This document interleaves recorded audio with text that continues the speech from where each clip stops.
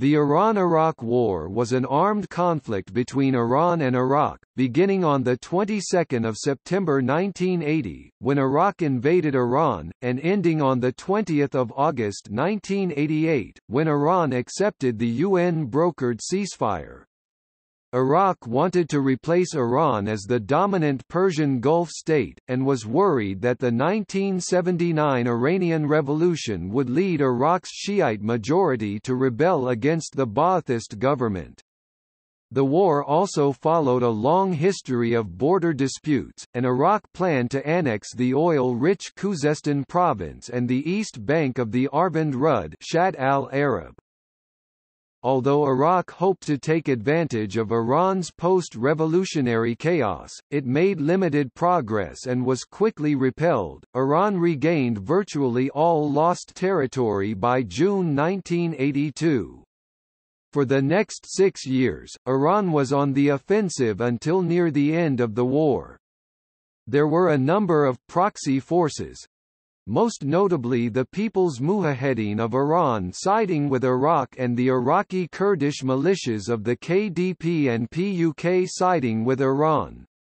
The United States, Soviet Union, France, and most Arab countries provided support for Iraq, while Iran was largely isolated. After 8 years, war weariness, economic problems, decreased morale, repeated Iranian military failures, recent Iraqi successes, Iraqi use of weapons of mass destruction and lack of international sympathy, and increased U.S.-Iran military tension all led to a ceasefire brokered by the United Nations. The conflict has been compared to World War I in terms of the tactics used, including large-scale trench warfare with barbed wire stretched across fortified defensive lines, manned machine guns posts, bayonet charges, Iranian human wave attacks, extensive use of chemical weapons by Iraq, and, later, deliberate attacks on civilian targets. An estimated 1 million Iraqi and Iranian soldiers died, in addition to a smaller number of civilians. The end of the war resulted in neither reparations nor border changes.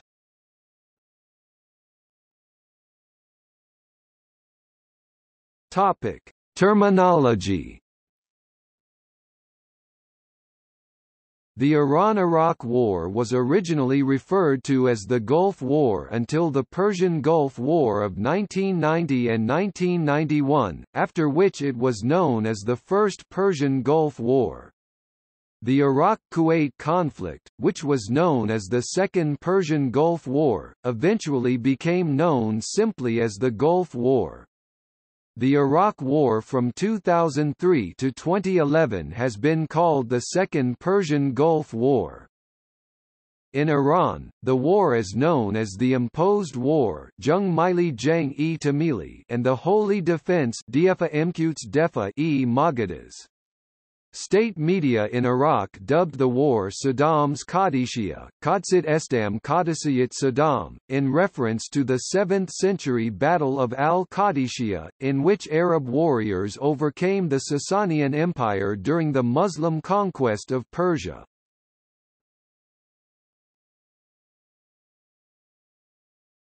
Topic: Background.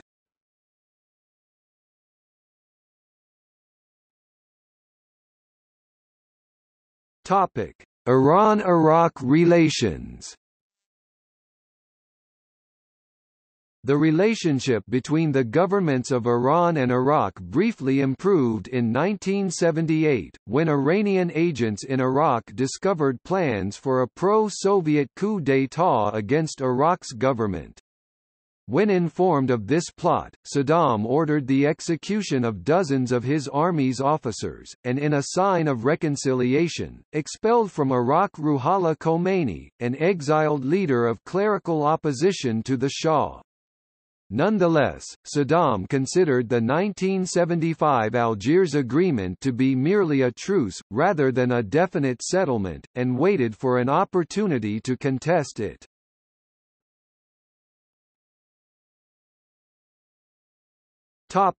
After the Iranian Revolution. Tensions between Iraq and Iran were fueled by Iran's Islamic Revolution and its appearance of being a pan-Islamic force, in contrast to Iraq's Arab nationalism.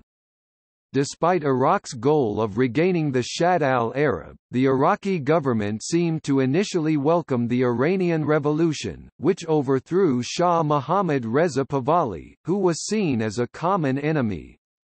It is difficult to pinpoint when tensions began to build, but there were frequent cross-border skirmishes, largely at Iran's instigation. Ayatollah Ruhollah Khomeini called on Iraqis to overthrow the Ba'ath government, which was received with considerable anger in Baghdad. On 17 July 1979, despite Khomeini's call, Saddam gave a speech praising the Iranian Revolution and called for an Iraqi-Iranian friendship based on non-interference in each other's internal affairs. When Khomeini rejected Saddam's overture by calling for Islamic revolution in Iraq, Saddam was alarmed. Iran's new Islamic administration was regarded in Baghdad as an irrational, existential threat to the Ba'ath government, especially because the Ba'ath Party, having a secular nature, discriminated against and posed a threat to the fundamentalist Shia movement in Iraq, whose clerics were Iran's allies within Iraq and whom Khomeini saw as oppressed. Saddam's primary interest in war may have also stemmed from his desire to right the supposed wrong of the Algiers Agreement, in addition to finally achieving his desire of annexing Khuzestan and becoming the regional superpower. Saddam's goal was to replace Egypt as the leader of the Arab world, and to achieve hegemony over the Persian Gulf. He saw Iran's increased weakness due to revolution, sanctions, and international isolation. Saddam had invested heavily in Iraq's military since his defeat against Iran in 1975, buying large amounts of weaponry from the Soviet Union and France. By 1980, Iraq possessed 200,000 soldiers, 2,000 tanks and 450 aircraft. Watching the disintegration of the powerful Iranian army that frustrated him in 1974–1975, he saw an opportunity to attack, using the threat of Islamic revolution as a pretext. On 8 March 1980, Iran announced it was withdrawing its ambassador from Iraq, downgraded its diplomatic ties to the charge d'affaires level, and demanded that Iraq do the same. The following day, Iraq declared Iran's ambassador persona non grata, and demanded his withdrawal from Iraq by 15 March. Iraq soon after expropriated the properties of 70,000 civilians believed to be of Iranian origin and expelled them from its territory. Many, if not most, of those expelled were in fact Arabic-speaking Iraqi Shias who had little to no family ties with Iran. This caused tensions between the two nations to increase further.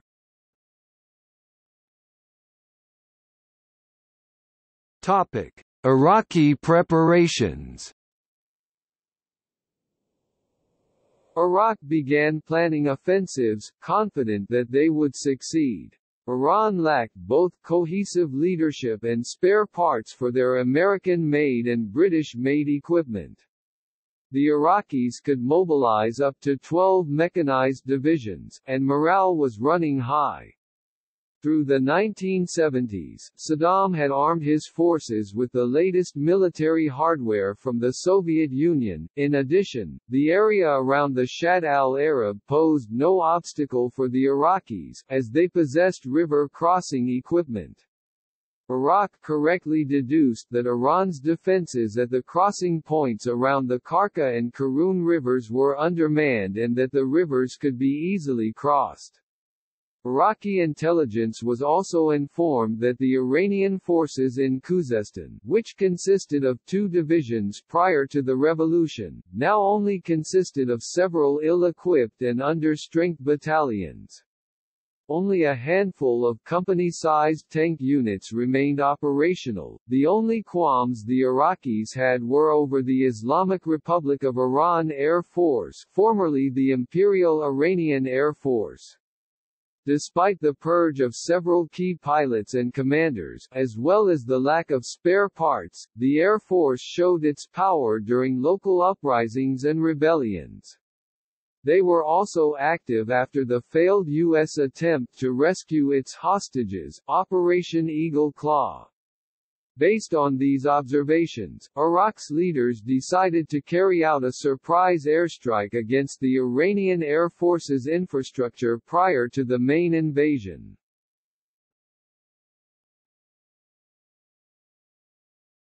Topic: Iranian preparations. In Iran, severe officer purges including numerous executions ordered by Sadegh Khalkhali, the new revolutionary court judge, and shortages of spare parts for Iran's US-made and British-made equipment had crippled Iran's once mighty military. Between February and September 1979, Iran's government executed 85 senior generals and forced all major generals and most brigadier generals into early retirement. By September 1980, the government had purged 12,000 army officers. These purges resulted in a drastic decline in the Iranian military's operational capacities. Their regular army, which, in 1978, was considered the world's fifth most powerful, had been badly weakened. The desertion rate had reached 60%, and the officer corps was devastated. The most highly skilled soldiers and aviators were exiled, imprisoned, or executed. Throughout the war, Iran never managed to fully recover from this flight of human capital. Continuous sanctions prevented Iran from acquiring many heavy weapons, such as tanks and aircraft. When the invasion occurred, many pilots and officers were released from prison, or had their executions commuted to combat the Iraqis. In addition, many junior officers were promoted to generals, resulting in the army being more integrated as a part of the regime by the war's end, as it is today. Iran still had at least 1,000 operational tanks and several hundred functional aircraft, and could cannibalize equipment to procure spare parts. Meanwhile, a new paramilitary organization gained prominence in Iran, the Islamic Revolutionary Guard Corps, often shortened to Revolutionary Guards, and known in Iran as the Sepah-e Pasdaran, which was intended to protect the new regime and counterbalance the decaying army. Despite having been trained as a paramilitary organization, after the Iraqi invasion, they were forced to act as a regular army. Initially, they refused to fight alongside the army, which resulted in many defeats, but, by 1982, the two groups began carrying out combined operations. Another paramilitary militia was founded in response to the invasion, the Army of 20 Million, commonly known as the Besiege. The Besiege were poorly armed and had members as young as 12 and as old as 70. They often acted in conjunction with the Revolutionary Guard, launching so-called human wave attacks and other campaigns against the Iraqis. They were subordinate to the Revolutionary Guards, and they made up most of the manpower that was used in the Revolutionary Guards attacks. Stephen Pelletier wrote in his 1992 book The Iran-Iraq War, Chaos in a Vacuum, "The human wave has been largely misconstrued both by the popular media in the West and by many scholars. The Iranians did not merely assemble masses of individuals, point them at the enemy, and order a charge. The waves were made up of the 22-man squads mentioned above. In response to Khomeini's call for the people to come to Iran's defense, each mosque organized 22 volunteers into a squad.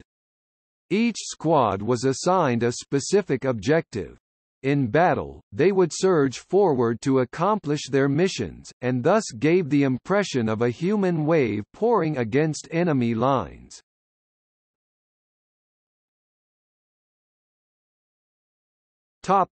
Border conflicts leading to war. The most important dispute was over the Shatt al-Arab waterway. Iran repudiated the demarcation line established in the Constantinople Protocol of November 1913. Iran asked the border to run along the Thalweg, the deepest point of the navigable channel. Iraq, encouraged by Britain, took Iran to the League of Nations in 1934, but their disagreement was not resolved. Finally in 1937 Iran and Iraq signed their first boundary treaty. The treaty established the waterway border on the eastern bank of the river except for a 4-mile anchorage zone near Abadan, which was allotted to Iran and where the border ran along the Thalweg. Iran sent a delegation to Iraq soon after the Ba'ath coup in 1969 and, when Iraq refused to proceed with negotiations over a new treaty, the Treaty of 1937 was withdrawn by Iran. But 5 years later, on 17 September 1980, Iraq suddenly abrogated the Algiers Protocol following the Iranian Revolution. Saddam Hussein claimed that the Islamic Republic of Iran refused to abide by the stipulations of the Algiers Protocol and, therefore, Iraq considered the protocol null and void. 5 days later, the Iraqi army crossed the border.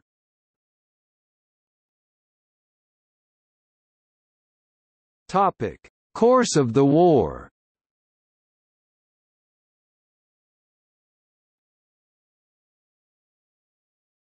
Topic: 1980 Iraqi invasion. Iraq launched a full-scale invasion of Iran on the 22nd of September 1980. The Iraqi Air Force launched surprise airstrikes on 10 Iranian airfields with the objective of destroying the Iranian Air Force. The attack failed to damage the Iranian Air Force significantly, it damaged some of Iran's airbase infrastructure, but failed to destroy a significant number of aircraft. The Iraqi Air Force was only able to strike in depth with a few MiG-23 Tu-22, and Su-20 aircraft, and Iran had built hardened aircraft shelters where most of its combat aircraft were stored. The next day, Iraq launched a ground invasion along a front measuring 644 kilometers (400 miles) in 3 simultaneous attacks. The invasion's purpose, according to Saddam, was to blunt the edge of Khomeini's movement and to thwart his attempts to export his Islamic revolution to Iraq and the Persian Gulf states. Saddam hoped that by annexing Khuzestan, he would cause such a blow to Iran's prestige that it would lead to the new government's downfall, or at least end Iran's calls for his overthrow. Of Iraq's 6 divisions that invaded by ground, 4 were sent to Khuzestan, which was located near the border's southern end, to cut off the Shatt al-Arab from the rest of Iran and to establish a territorial security zone. The other 2 divisions invaded across the northern and central part of the border to prevent an Iranian counterattack.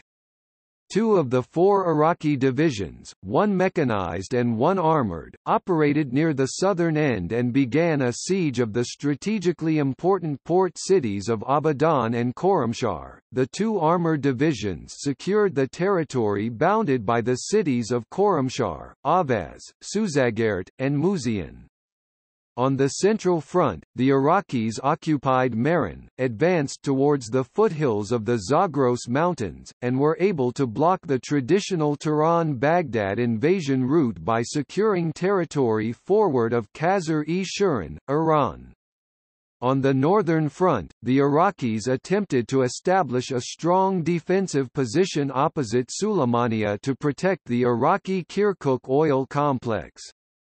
Iraqi hopes of an uprising by the ethnic Arabs of Khuzestan failed to materialize, as most of the ethnic Arabs remained loyal to Iran.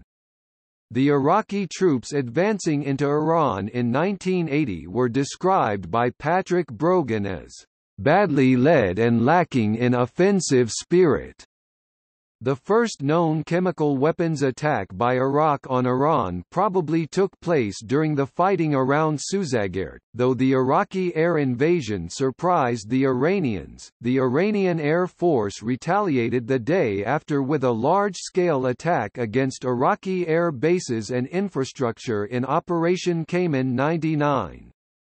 Groups of F-4 Phantom and F-5 Tiger fighter jets attacked targets throughout Iraq, such as oil facilities, dams, petrochemical plants, and oil refineries, and included Mosul Airbase, Baghdad, and the Kirkuk oil refinery. Iraq was taken by surprise at the strength of the retaliation, which caused the Iraqis heavy losses and economic disruption, but the Iranians took heavy losses as well as they lost many aircraft and aircrews to Iraqi air defenses. Iranian Army Aviation's Al-1 Cobra helicopter gunships began attacks on the advancing Iraqi divisions, along with F-4 Phantoms armed with Maverick missiles. They destroyed numerous armored vehicles and impeded the Iraqi advance, though not completely halting it. Meanwhile, Iraqi air attacks on Iran were repulsed by Iran's F-14 Tomcat interceptor fighter jets, using Phoenix missiles, which downed a dozen of Iraq's Soviet-built fighters in the first 2 days of battle.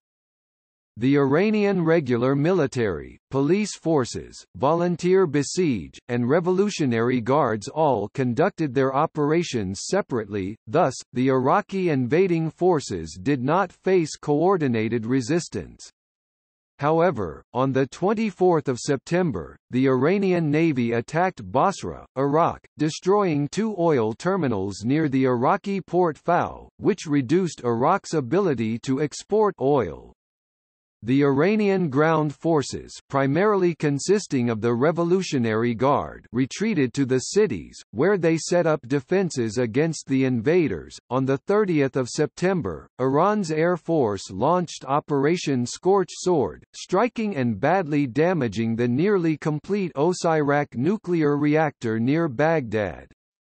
By 1 October, Baghdad had been subjected to 8 air attacks.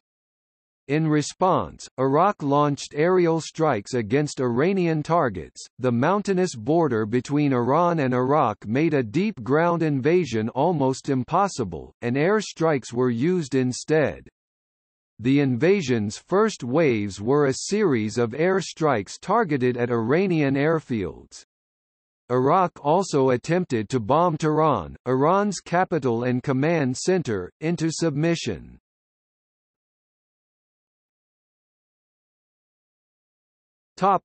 First Battle of Khorramshahr. On the 22nd of September, a prolonged battle began in the city of Khorramshahr, eventually leaving 7,000 dead on each side. Reflecting the bloody nature of the struggle, Iranians came to call Khorramshahr, "City of Blood." The battle began with Iraqi air raids against key points and mechanized divisions advancing on the city in a crescent-like formation. They were slowed by Iranian air attacks and Revolutionary Guard troops with recoilless rifles, rocket-propelled grenades, and Molotov cocktails. The Iranians flooded the marsh areas around the city, forcing the Iraqis to traverse through narrow strips of land. Iraqi tanks launched attacks with no infantry support, and many tanks were lost to Iranian anti-tank teams. However, by 30 September, the Iraqis had managed to clear the Iranians from the outskirts of the city. The next day, the Iraqis launched infantry and armored attacks into the city. After heavy house-to-house fighting, the Iraqis were repelled. On 14 October, the Iraqis launched a second offensive. The Iranians launched a controlled withdrawal from the city, street by street. By 24 October, most of the city was captured, and the Iranians evacuated across the Karun River. Some partisans remained, and fighting continued until 10 November.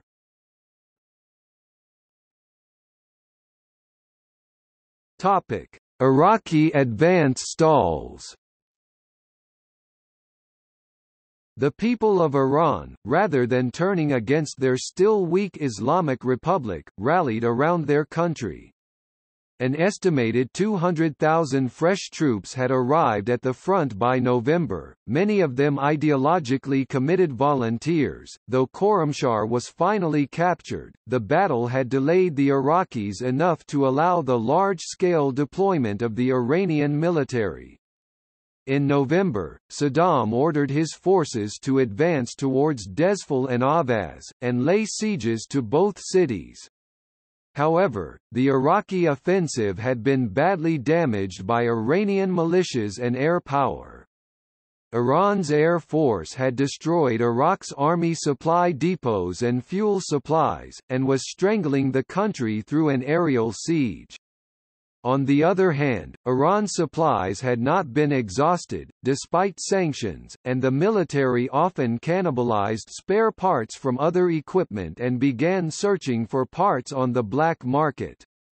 On 28 November, Iran launched Operation Morvarid Pearl, a combined air and sea attack which destroyed 80% of Iraq's navy and all of its radar sites in the southern portion of the country. When Iraq laid siege to Abadan and dug its troops in around the city, it was unable to blockade the port, which allowed Iran to resupply Abadan by sea. Iraq's strategic reserves had been depleted, and by now it lacked the power to go on any major offensives until nearly the end of the war. On 7 December, Hussein announced that Iraq was going on the defensive.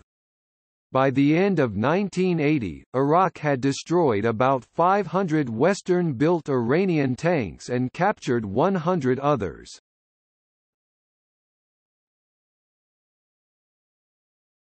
Topic: 1981 Stalemate. For the next 8 months, both sides were on a defensive footing with the exception of the Battle of Dezful, as the Iranians needed more time to reorganize their forces after the damage inflicted by the purge of 1979–80. During this period, fighting consisted mainly of artillery duels and raids. Iraq had mobilized 21 divisions for the invasion, while Iran countered with only 13 regular army divisions and 1 brigade. Of the regular divisions, only 7 were deployed to the border. The war bogged down into World War I-style trench warfare with tanks and modern late 20th century weapons. Due to the power of anti-tank weapons such as the RPG-7, armored maneuver by the Iraqis was very costly, and they consequently entrenched their tanks into static positions. Iraq also began firing Scud missiles into Dezful and Ahvaz, and used terror bombing to bring the war to the Iranian civilian population. Iran launched dozens of human wave assaults.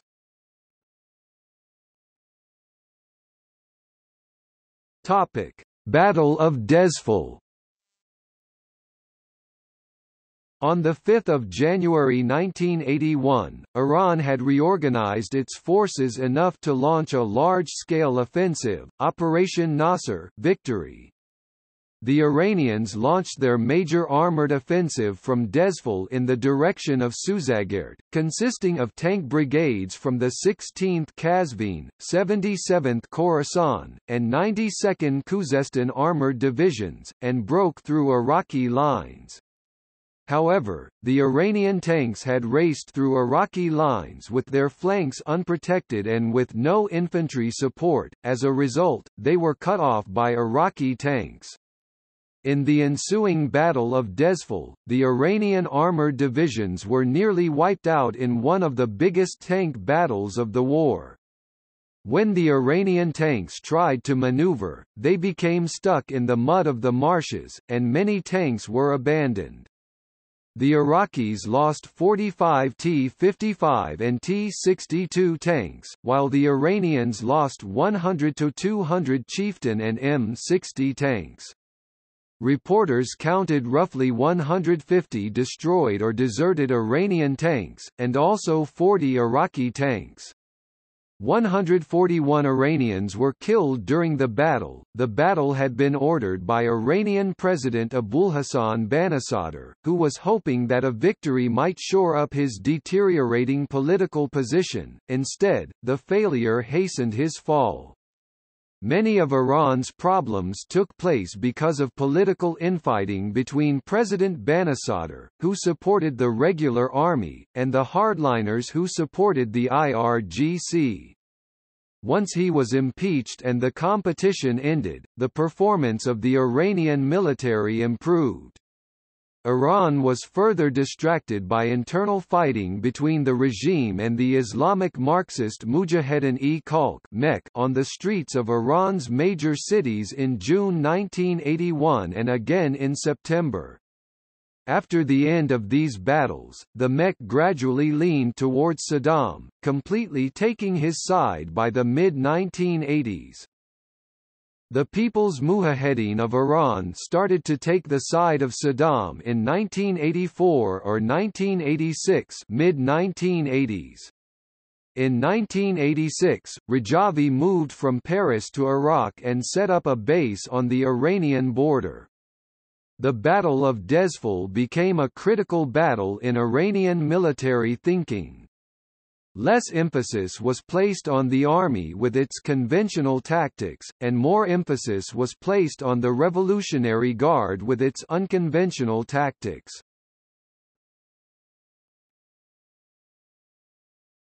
Topic: Attack on H3.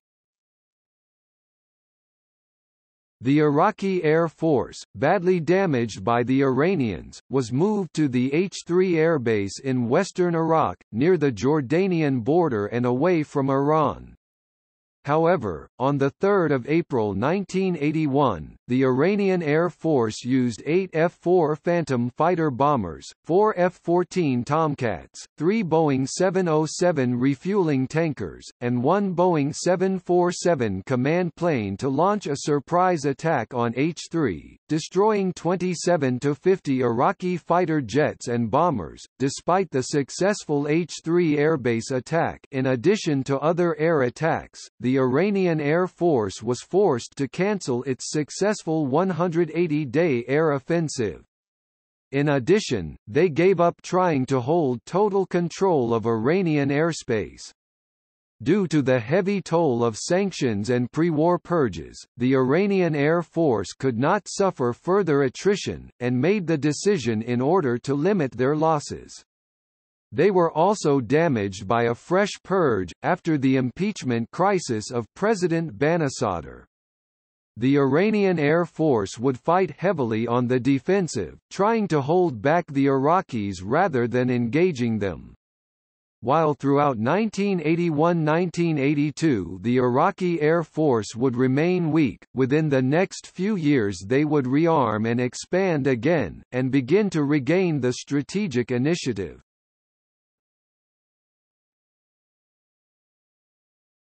Topic: Introduction of the human wave attack. The Iranians suffered from a shortage of heavy weapons, but had a large number of devoted volunteer troops, so they began using human wave attacks against the Iraqis. Typically, an Iranian assault would commence with poorly trained besiege who would launch the primary human wave assaults to swamp the weakest portions of the Iraqi lines en masse, on some occasions even bodily clearing minefields. This would be followed up by the more experienced Revolutionary Guard infantry, who would breach the weakened Iraqi lines, and followed up by the regular army using mechanized forces, who would maneuver through the breach and attempt to encircle and defeat the enemy. According to historian Stephen C. Pelletier, the idea of Iranian human wave attacks was a misconception. Instead, the Iranian tactics consisted of using groups of 22-man infantry squads, which moved forward to attack specific objectives. As the squads surged forward to execute their missions, that gave the impression of a human wave attack. Nevertheless, the idea of human wave attacks remained virtually synonymous with any large-scale infantry frontal assault Iran carried out. Large numbers of troops would be used, aimed at overwhelming the Iraqi lines, usually the weakest portion manned by the Iraqi Popular Army, regardless of losses. According to the former Iraqi General Ra'ad al-Hamdani, the Iranian human wave charges consisted of armed civilians who carried most of their necessary equipment themselves into battle and often lacked command and control and logistics. Operations were often carried out during the night and deception operations, infiltration, and maneuvers became more common. The Iranians would also reinforce the infiltrating forces with new units to keep up their momentum. Once a weak point was found, the Iranians would concentrate all of their forces into that area in an attempt to break through with human wave attacks. The human wave attacks, while extremely bloody, tens of thousands of troops died in the process, when used in combination with infiltration and surprise, caused major Iraqi defeats. As the Iraqis would dig in their tanks and infantry into static, entrenched positions, the Iranians would manage to break through the lines and encircle entire divisions. Merely the fact that the Iranian forces used maneuver warfare by their light infantry against static Iraqi defenses was often the decisive factor in battle. However, lack of coordination between the Iranian army and IRGC and shortages of heavy weaponry played a detrimental role, often with most of the infantry not being supported by artillery and armor.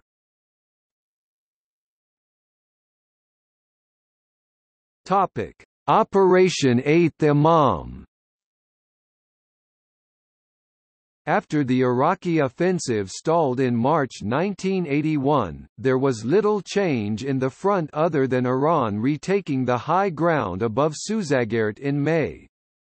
By late 1981, Iran returned to the offensive and launched a new operation, Operation Saman ol-Amma, the 8th Imam, ending the Iraqi siege of Abadan on 27–29 September 1981. The Iranians used a combined force of regular army artillery with small groups of armor, supported by Pasdaran and besiege infantry. On 15 October, after breaking the siege, a large Iranian convoy was ambushed by Iraqi tanks, and during the ensuing tank battle Iran lost 20 chieftains and other armored vehicles and withdrew from the previously gained territory.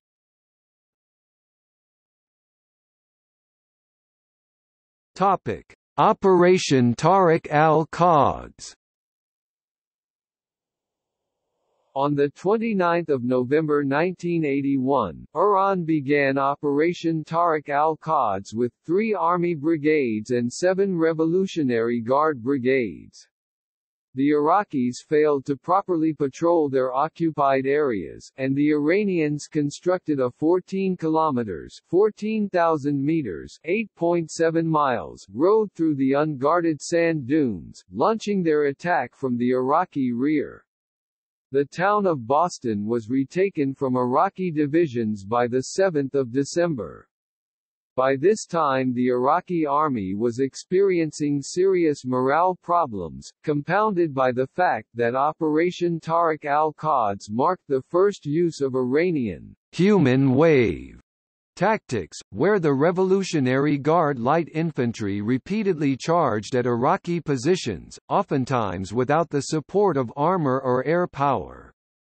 The fall of Boston exacerbated the Iraqis' logistical problems, forcing them to use a roundabout route from Ahvaz to the south to resupply their troops.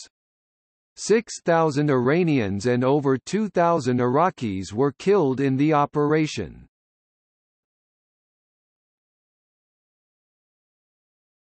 Topic: 1982 Iraqi retreat, Iranian offensive.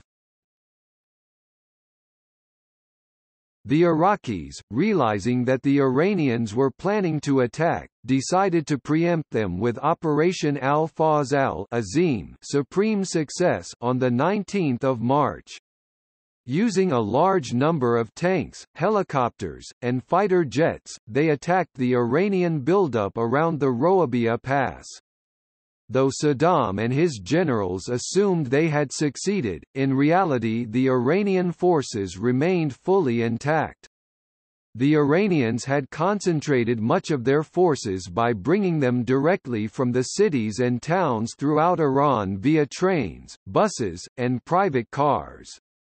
The concentration of forces did not resemble a traditional military buildup, and although the Iraqis detected a population buildup near the front, they failed to realize that this was an attacking force. As a result, Saddam's army was unprepared for the Iranian offensives to come.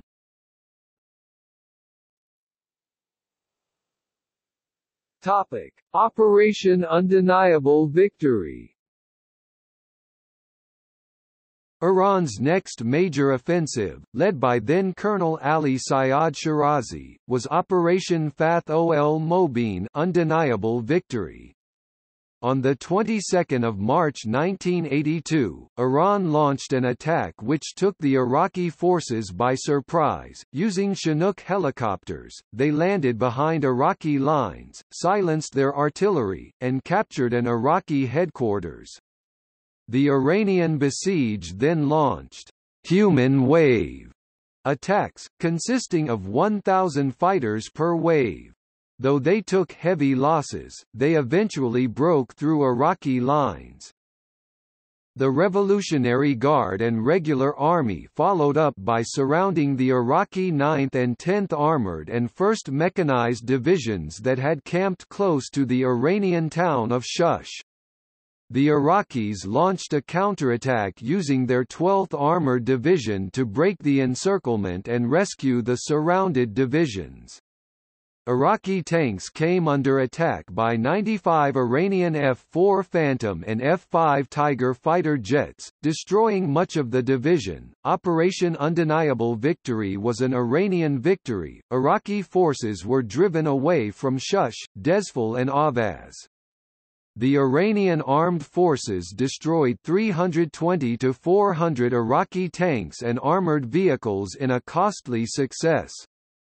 In just the first day of the battle, the Iranians lost 196 tanks. By this time, most of the Khuzestan province had been recaptured.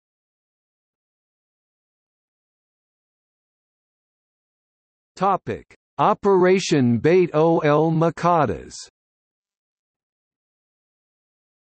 In preparation for Operation Beit ol-Moqaddas, the Iranians had launched numerous air raids against Iraq air bases, destroying 47 jets including Iraq's brand new Mirage F-1 fighter jets from France. This gave the Iranians air superiority over the battlefield while allowing them to monitor Iraqi troop movements. On the 29th of April, Iran launched the offensive. 70,000 Revolutionary Guard and Besiege members struck on several axes: Boston, Suzagert, the west bank of the Karun River, and Ahvaz. The Besiege launched human wave attacks, which were followed up by the regular army and Revolutionary Guard support along with tanks and helicopters. Under heavy Iranian pressure, the Iraqi forces retreated. By 12 May, Iran had driven out all Iraqi forces from the Suzagert area. The Iranians captured several thousand Iraqi troops and a large number of tanks. Nevertheless, the Iranians took many losses as well, especially among the besieged. The Iraqis retreated to the Karun River, with only Khorramshahr and a few outlying areas remaining in their possession. Saddam ordered 70,000 troops to be placed around the city of Khorramshahr. The Iraqis created a hastily constructed defense line around the city and outlying areas. To discourage airborne commando landings, the Iraqis also placed metal spikes and destroyed cars in areas likely to be used as troop landing zones. Saddam Hussein even visited Khorramshahr in a dramatic gesture, swearing that the city would never be relinquished. However, Khorramshahr's only resupply point was across the Shatt al-Arab, and the Iranian Air Force began bombing the supply bridges to the city, while their artillery zeroed in on the besieged garrison. Topic: Liberation of Khorramshahr, Second Battle of Khorramshahr. In the early morning hours of 23 May 1982, the Iranians began the drive towards Khorramshahr across the Karun River. This part of Operation Beit ol-Moqaddas was spearheaded by the 77th Khorasan Division with tanks along with the Revolutionary Guard and besiege. The Iranians hit the Iraqis with destructive air strikes and massive artillery barrages, crossed the Karun River, captured bridgeheads, and launched human wave attacks towards the city.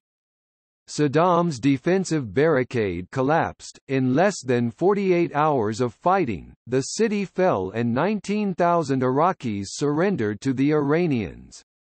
A total of 10,000 Iraqis were killed or wounded in Khorramshahr, while the Iranians suffered 30,000 casualties. During the whole of Operation Beit ol-Moqaddas, 33,000 Iraqi soldiers were captured by the Iranians.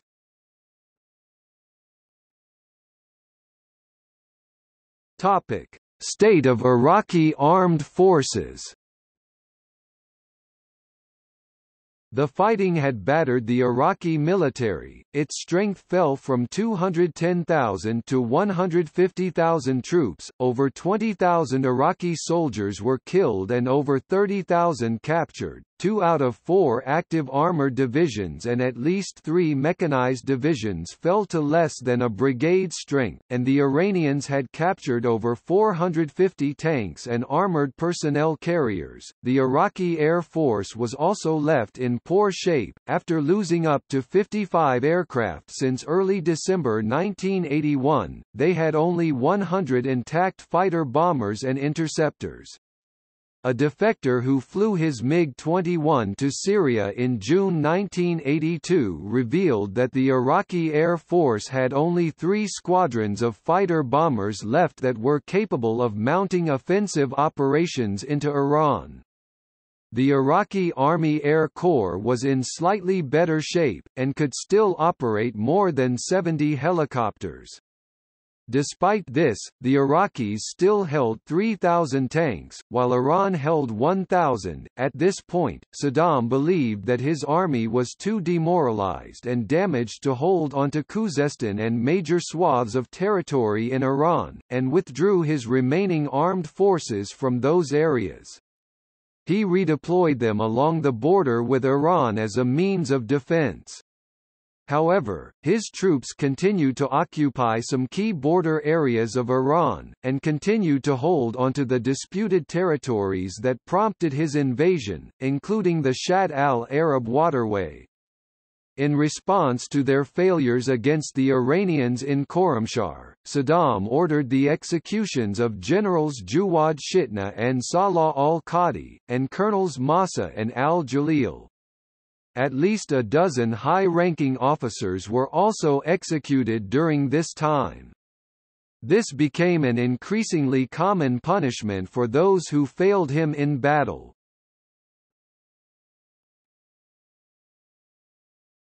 Topic: International response in 1982.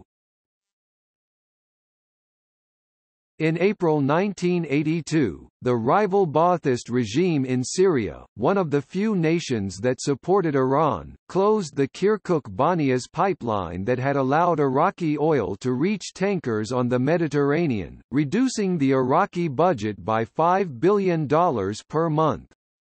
Journalist Patrick Brogan wrote, "It appeared for a while that Iraq would be strangled economically before it was defeated militarily." Syria's closure of the Kirkuk-Banias pipeline left Iraq with the pipeline to Turkey as the only means of exporting oil. However, that pipeline had a capacity of only 500,000 barrels per day, 79,000 cubic meters d, which was insufficient to pay for the war. However, Saudi Arabia, Kuwait, and the other Gulf states saved Iraq from bankruptcy by providing it with an average of $60 billion in subsidies per year. Though Iraq had previously been hostile towards other Gulf states, the threat of Persian fundamentalism was far more feared. They were especially inclined to fear Iranian victory after Ayatollah Khomeini declared monarchies to be illegitimate and an un-Islamic form of government. Khomeini's statement was widely received as a call to overthrow the Gulf monarchies. Journalists John Bullock and Harvey Morris wrote, "The virulent Iranian campaign, which at its peak seemed to be making the overthrow of the Saudi regime a war aim on a par with the defeat of Iraq, did have an effect on the Kingdom of Saudi Arabia, but not the one the Iranians wanted. Instead of becoming more conciliatory, the Saudis became tougher, more self-confident, and less prone to seek compromise." Saudi Arabia was said to provide Iraq with $1 billion per month starting in mid-1982. Iraq began receiving support from the United States and West European countries as well. Saddam was given diplomatic, monetary, and military support by the United States, including massive loans, political influence, and intelligence on Iranian deployments gathered by American spy satellites. The Iraqis relied heavily on American satellite footage and radar planes to detect Iranian troop movements, and they enabled Iraq to move troops to the site before the battle. With Iranian success on the battlefield, the United States increased its support of the Iraqi government, supplying intelligence, economic aid, and dual-use equipment and vehicles, as well as normalizing its intergovernmental relations, which had been broken during the 1967 Six-Day War. President Ronald Reagan decided that the United States could not afford to allow Iraq to lose the war to Iran, and that the United States would do whatever was necessary to prevent Iraq from losing. Reagan formalized this policy by issuing a National Security Decision Directive to this effect in June 1982. In 1982, Reagan removed Iraq from the list of countries supporting terrorism and sold weapons such as howitzers to Iraq via Jordan. France sold Iraq millions of dollars worth of weapons, including Gazelle helicopters, Mirage F-1 fighters, and Exocet missiles. Both the United States and West Germany sold Iraq dual-use pesticides and poisons that would be used to create chemical and other weapons, such as Roland missiles. At the same time, the Soviet Union, angered with Iran for purging and destroying the Communist Tudeh Party, sent large shipments of weapons to Iraq. The Iraqi Air Force was replenished with Soviet, Chinese, and French fighter jets and attack transport helicopters. Iraq also replenished their stocks of small arms and anti-tank weapons such as AK-47s and rocket-propelled grenades from its supporters. The depleted tank forces were replenished with more Soviet and Chinese tanks, and the Iraqis were reinvigorated in the face of the coming Iranian onslaught. Iran was portrayed as the aggressor, and would be seen as such until the 1990–1991 Persian Gulf War, when Iraq would be condemned. Iran did not have the money to purchase arms to the same extent as Iraq did. They counted on China, North Korea, Libya, Syria, and Japan for supplying anything from weapons and munitions to logistical and engineering equipment. There were also clandestine purchases from certain elements within Israel and the United States, who also bought small arms from China, via North Korea.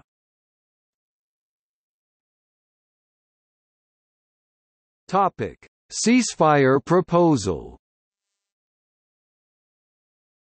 On June 20, 1982, Saddam announced that he wanted to sue for peace and proposed an immediate ceasefire and withdrawal from Iranian territory within 2 weeks.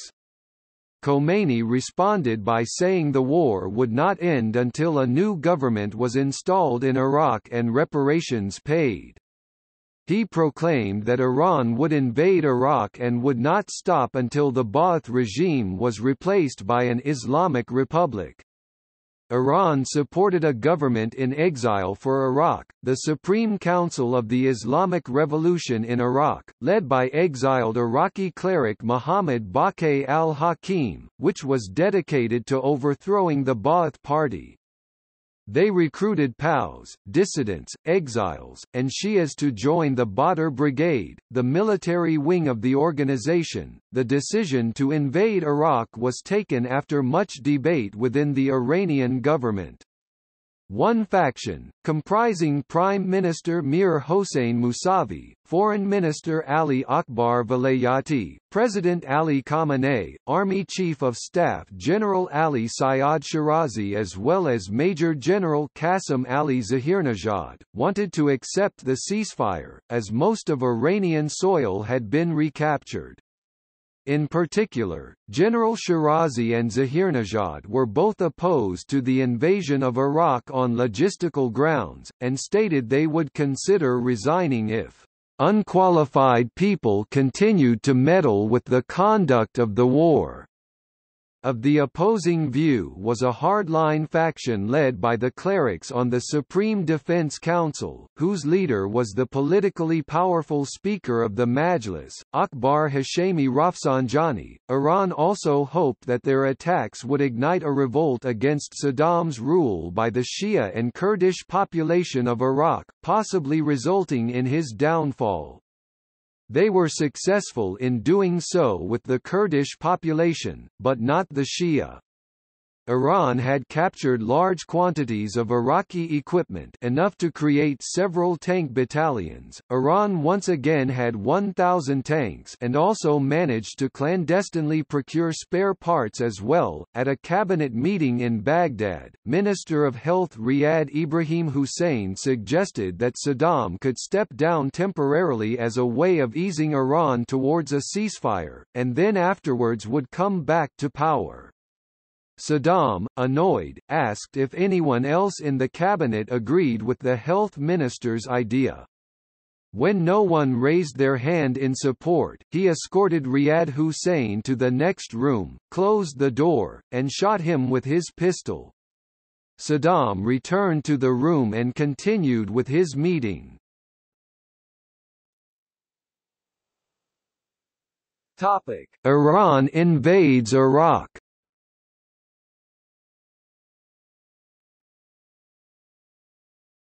Topic: Iraqi tactics against Iranian invasion.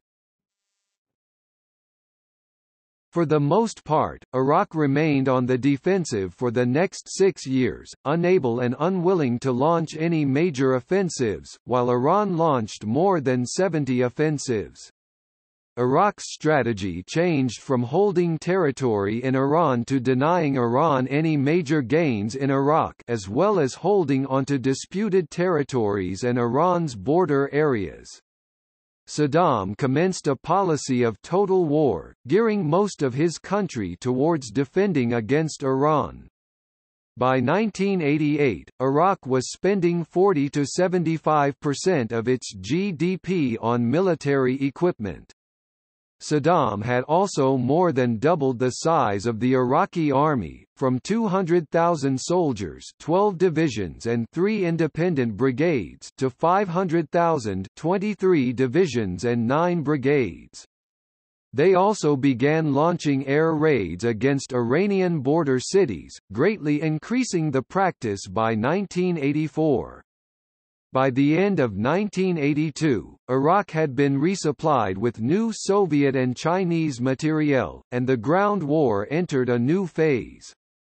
Iraq used newly acquired T-55, T-62 and T-72 tanks as well as Chinese copies, BM-21 truck-mounted rocket launchers, and Mi-24 helicopter gunships to prepare a Soviet Type 3-line defense, replete with obstacles such as barbed wire, minefields, fortified positions and bunkers. The Combat Engineer Corps built bridges across water obstacles, laid minefields, erected earthen revetments, dug trenches, built machine gun nests, and prepared new defense lines and fortifications. Iraq began to focus on using defense in depth to defeat the Iranians. Iraq created multiple static defense lines to bleed the Iranians through sheer size. When faced against large Iranian attack, where human waves would overrun Iraq's entrenched infantry defenses, the Iraqis would often retreat, but their static defenses would bleed the Iranians and channel them into certain directions, drawing them into traps or pockets. Iraqi air and artillery attacks would then pin the Iranians down, while tanks and mechanized infantry attacks using mobile warfare would push them back. Sometimes, the Iraqis would launch probing attacks into the Iranian lines to provoke them into launching their attacks sooner. While Iranian human wave attacks were successful against the dug-in Iraqi forces in Khuzestan, they had trouble breaking through Iraq's defense in-depth lines. Iraq had a logistical advantage in their defense. The front was located near the main Iraqi bases and arms depots, allowing their army to be efficiently supplied. By contrast, the front in Iran was a considerable distance away from the main Iranian bases and arms depots, and as such, Iranian troops and supplies had to travel through mountain ranges before arriving at the front. In addition, Iran's military power was weakened once again by large purges in 1982, resulting from another supposedly attempted coup. Topic: Operation Ramadan, First Battle of Basra. The Iranian generals wanted to launch an all-out attack on Baghdad and seize it before the weapon shortages continued to manifest further. Instead, that was rejected as being unfeasible, and the decision was made to capture one area of Iraq after the other in the hopes that a series of blows delivered foremost by the Revolutionary Guards Corps would force a political solution to the war, including Iraq withdrawing completely from the disputed territories along the border. The Iranians planned their attack in southern Iraq, near Basra.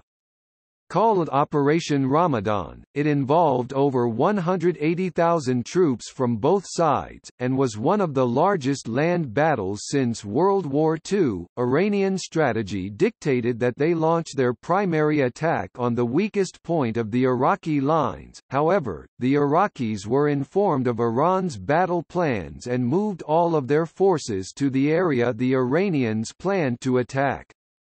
The Iraqis were equipped with tear gas to use against the enemy, which would be first major use of chemical warfare during the conflict, throwing an entire attacking division into chaos. Over 100,000 Revolutionary Guards and Besiege volunteer forces charged towards the Iraqi lines. The Iraqi troops had entrenched themselves in formidable defenses, and had set up a network of bunkers and artillery positions. The besieged used human waves, and were even used to bodily clear the Iraqi minefields and allow the Revolutionary Guards to advance.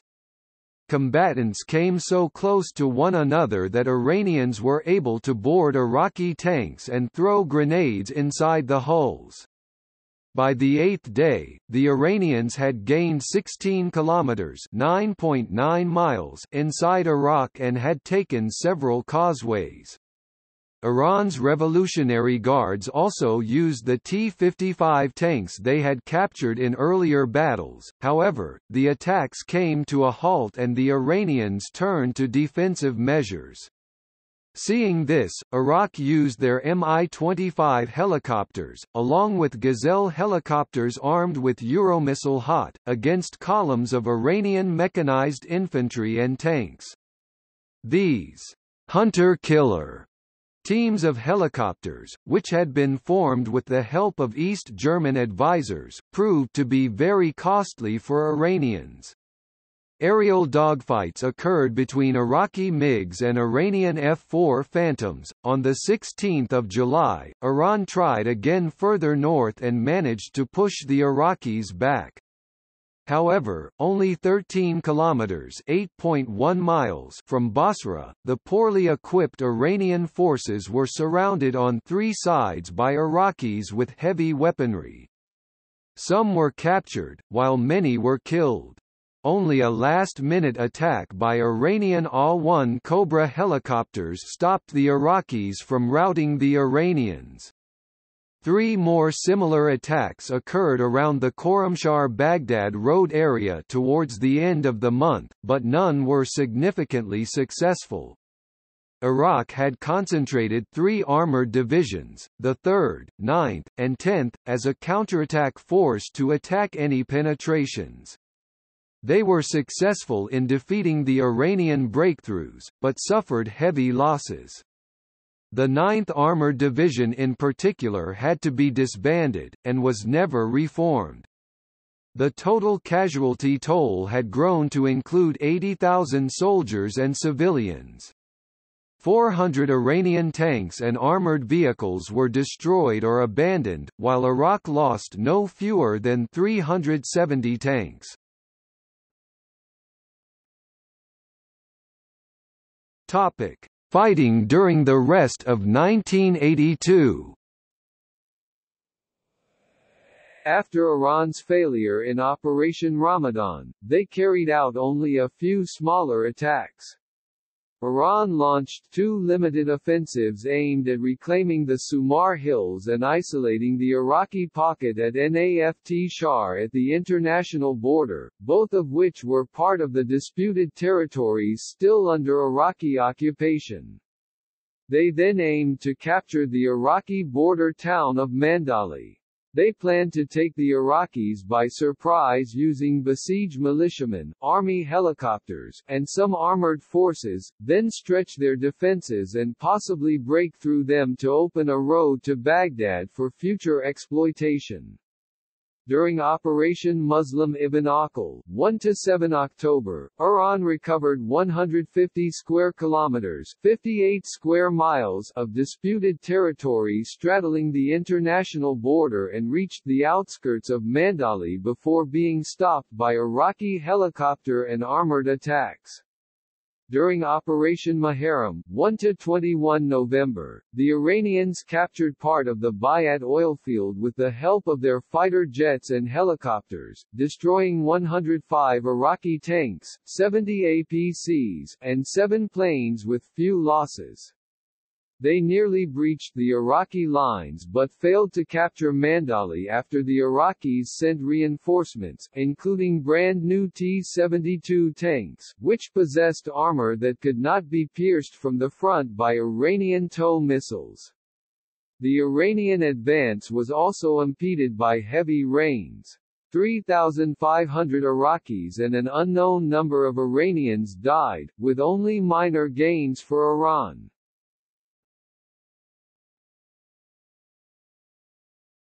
Topic: 1983–84, Strategic Stalemate and War of Attrition. After the failure of the 1982 summer offensives, Iran believed that a major effort along the entire breadth of the front would yield victory. During the course of 1983, the Iranians launched 5 major assaults along the front, though none achieved substantial success, as the Iranians staged more massive human wave attacks. By this time, it was estimated that no more than 70 Iranian fighter aircraft were still operational at any given time. Iran had its own helicopter repair facilities, left over from before the revolution, and thus often used helicopters for close air support. While Iranian fighter pilots had superior training compared to their Iraqi counterparts, as most had received training from U.S. officers before the 1979 revolution and would continue to dominate in combat, however, aircraft shortages, the size of defended territory, and American intelligence supplied to Iraq, allowed the Iraqis to exploit gaps in Iranian airspace. Iraqi air campaigns met little opposition, striking over half of Iran, as the Iraqis were able to gain air superiority towards the end of the war.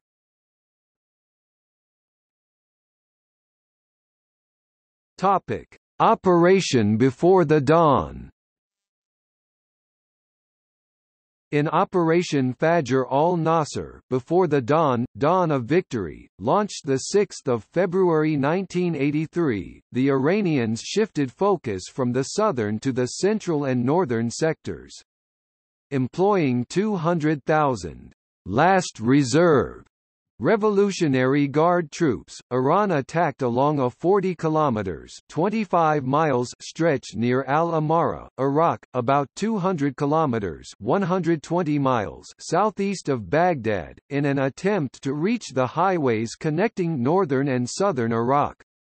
The attack was stalled by 60 kilometers (37 miles) of hilly escarpments, forests, and river torrents blanketing the way to Al-Amara, but the Iraqis could not force the Iranians back. Iran directed artillery on Basra, Al-Amara, and Mandali. The Iranians suffered a large number of casualties clearing minefields and breaching Iraqi anti-tank mines, which Iraqi engineers were unable to replace. After this battle, Iran reduced its use of human wave attacks, though they still remained a key tactic as the war went on. Further Iranian attacks were mounted in the Mandali-Baghdad north-central sector in April 1983, but were repelled by Iraqi mechanized and infantry divisions.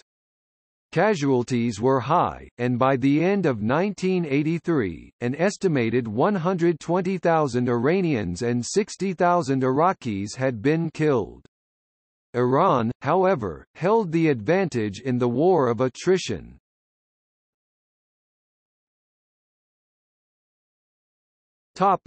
Dawn operations. From early 1983–1984, Iran launched a series of 4 Valfarj Dawn operations that eventually numbered to 10. During Operation Dawn 1, in early February 1983, 50,000 Iranian forces attacked westward from Dezful and were confronted by 55,000 Iraqi forces. The Iranian objective was to cut off the road from Basra to Baghdad in the central sector. The Iraqis carried out 150 air sorties against the Iranians, and even bombed Dezful, Avaz, and Khorramshahr in retribution. The Iraqi counterattack was broken up by Iran's 92nd Armored Division. During Operation Dawn 2, the Iranians directed insurgency operations by proxy in April 1983 by supporting the Kurds in the north. With Kurdish support, the Iranians attacked on 23 July 1983, capturing the Iraqi town of Hajj Omran and maintaining it against an Iraqi poison gas counteroffensive. This operation incited Iraq to later conduct indiscriminate chemical attacks against the Kurds. The Iranians attempted to further exploit activities in the north on 30 July 1983, during Operation Dawn 3. Iran saw an opportunity to sweep away Iraqi forces controlling the roads between the Iranian mountain border towns of Mehran, Deloran and Elam. Iraq launched airstrikes, and equipped attack helicopters with chemical warheads. While ineffective, it demonstrated both the Iraqi general staff's and Saddam's increasing interest in using chemical weapons. In the end, 17,000 had been killed on both sides, with no gain for either country. The focus of Operation Dawn 4 in September 1983 was the northern sector in Iranian Kurdistan.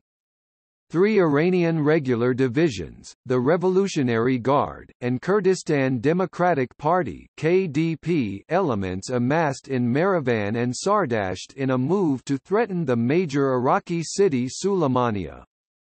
Iran's strategy was to press Kurdish tribes to occupy the Banjuan Valley, which was within 45 kilometers (28 miles) of Sulaymaniyah and 140 kilometers (87 miles) from the oilfields of Kirkuk. To stem the tide, Iraq deployed Mi-8 attack helicopters equipped with chemical weapons and executed 120 sorties against the Iranian force, which stopped them 15 kilometers (9.3 miles) into Iraqi territory. 5,000 Iranians and 2,500 Iraqis died.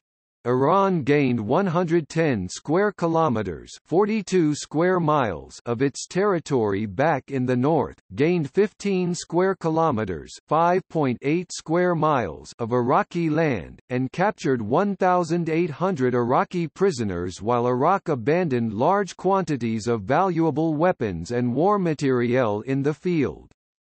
Iraq responded to these losses by firing a series of Scud-B missiles into the cities of Dezful, Masjid Soleiman, and Beban. Iran's use of artillery against Basra while the battles in the north raged created multiple fronts, which effectively confused and wore down Iraq.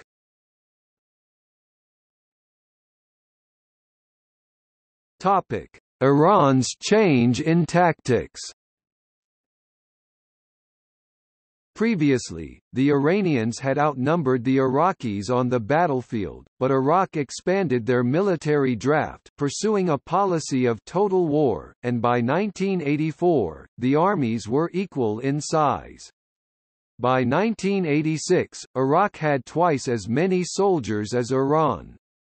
By 1988, Iraq would have 1 million soldiers, giving it the fourth largest army in the world. Some of their equipment, such as tanks, outnumbered the Iranians by at least 5 to 1. Iranian commanders, however, remained more tactically skilled. After the Dawn operations, Iran attempted to change tactics. In the face of increasing Iraqi defense in depth, as well as increased armaments and manpower, Iran could no longer rely on simple human wave attacks. Iranian offensives became more complex and involved extensive maneuver warfare using primarily light infantry. Iran launched frequent, and sometimes smaller offensives to slowly gain ground and deplete the Iraqis through attrition. They wanted to drive Iraq into economic failure by wasting money on weapons and war mobilization, and to deplete their smaller population by bleeding them dry. In addition to creating an anti-government insurgency, they were successful in Kurdistan, but not southern Iraq. Iran also supported their attacks with heavy weaponry when possible and with better planning, although the brunt of the battles still fell to the infantry. The Army and Revolutionary Guards worked together better as their tactics improved. Human wave attacks became less frequent, although still used. To negate the Iraqi advantage of defense in depth, static positions, and heavy firepower, Iran began to focus on fighting in areas where the Iraqis could not use their heavy weaponry, such as marshes, valleys, and mountains, and frequently using infiltration tactics. Iran began training troops in infiltration, patrolling, night fighting, marsh warfare, and mountain warfare. They also began training thousands of Revolutionary Guard commandos in amphibious warfare, as southern Iraq is marshy and filled with wetlands. Iran used speedboats to cross the marshes and rivers in southern Iraq and landed troops on the opposing banks, where they would dig and set up pontoon bridges across the rivers and wetlands to allow heavy troops and supplies to cross. Iran also learned to integrate foreign guerrilla units as part of their military operations. On the northern front, Iran began working heavily with the Peshmerga, Kurdish guerrillas. Iranian military advisors organized the Kurds into raiding parties of 12 guerrillas, which would attack Iraqi command posts, troop formations, infrastructure including roads and supply lines, and government buildings. The oil refineries of Kirkuk became a favorite target, and were often hit by homemade Peshmerga rockets.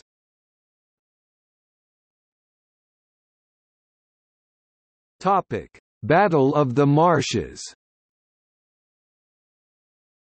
By 1984, the Iranian ground forces were reorganized well enough for the Revolutionary Guard to start Operation Khaybar, which lasted from 24 February to 19 March.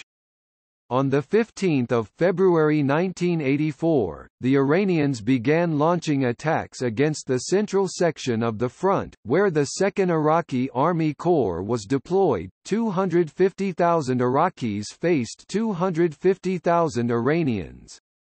The goal of this new major offensive was the capture of Basra-Baghdad highway, cutting off Basra from Baghdad and setting the stage for an eventual attack upon the city.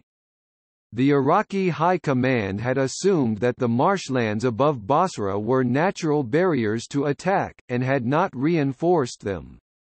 The marshes negated Iraqi advantage in armor, and absorbed artillery rounds and bombs. Prior to the attack, Iranian commandos on helicopters had landed behind Iraqi lines and destroyed Iraqi artillery. Iran launched 2 preliminary attacks prior to the main offensive, Operation Dawn 5 and Dawn 6. They saw the Iranians attempting to capture Kut al-Amara, Iraq, and sever the highway connecting Baghdad to Basra, which would impede Iraqi coordination of supplies and defenses. Iranian troops crossed the river on motorboats in a surprise attack, though only came within 24 kilometers (15 miles) of the highway.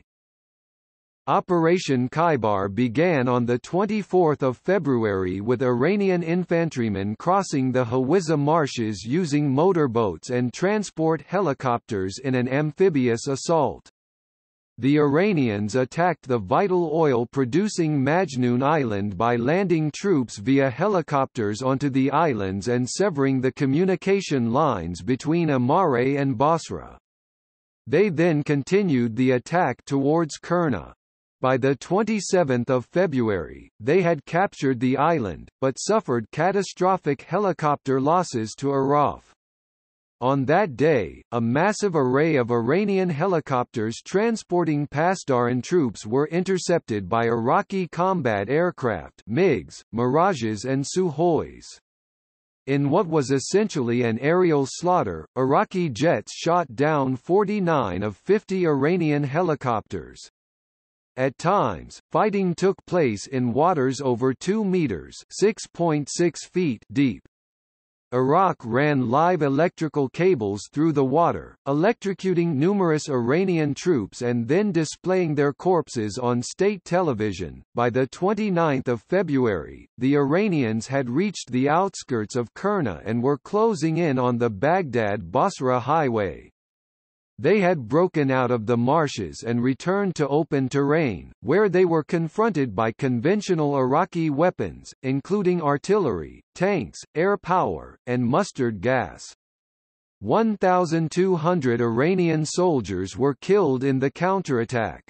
The Iranians retreated back to the marshes, though they still held onto them along with Majnoon Island. The Battle of the Marshes saw an Iraqi defense that had been under continuous strain since 15 February. They were relieved by their use of chemical weapons and defense in depth, where they layered defensive lines. Even if the Iranians broke through the first line, they were usually unable to break through the second due to exhaustion and heavy losses. They also largely relied on Mi-24 Hind to hunt the Iranian troops in the marshes, and at least 20,000 Iranians were killed in the marsh battles. Iran used the marshes as a springboard for future attacks. Infiltration. 4 years into the war, the human cost to Iran had been 170,000 combat fatalities and 340,000 wounded. Iraqi combat fatalities were estimated at 80,000 with 150,000 wounded.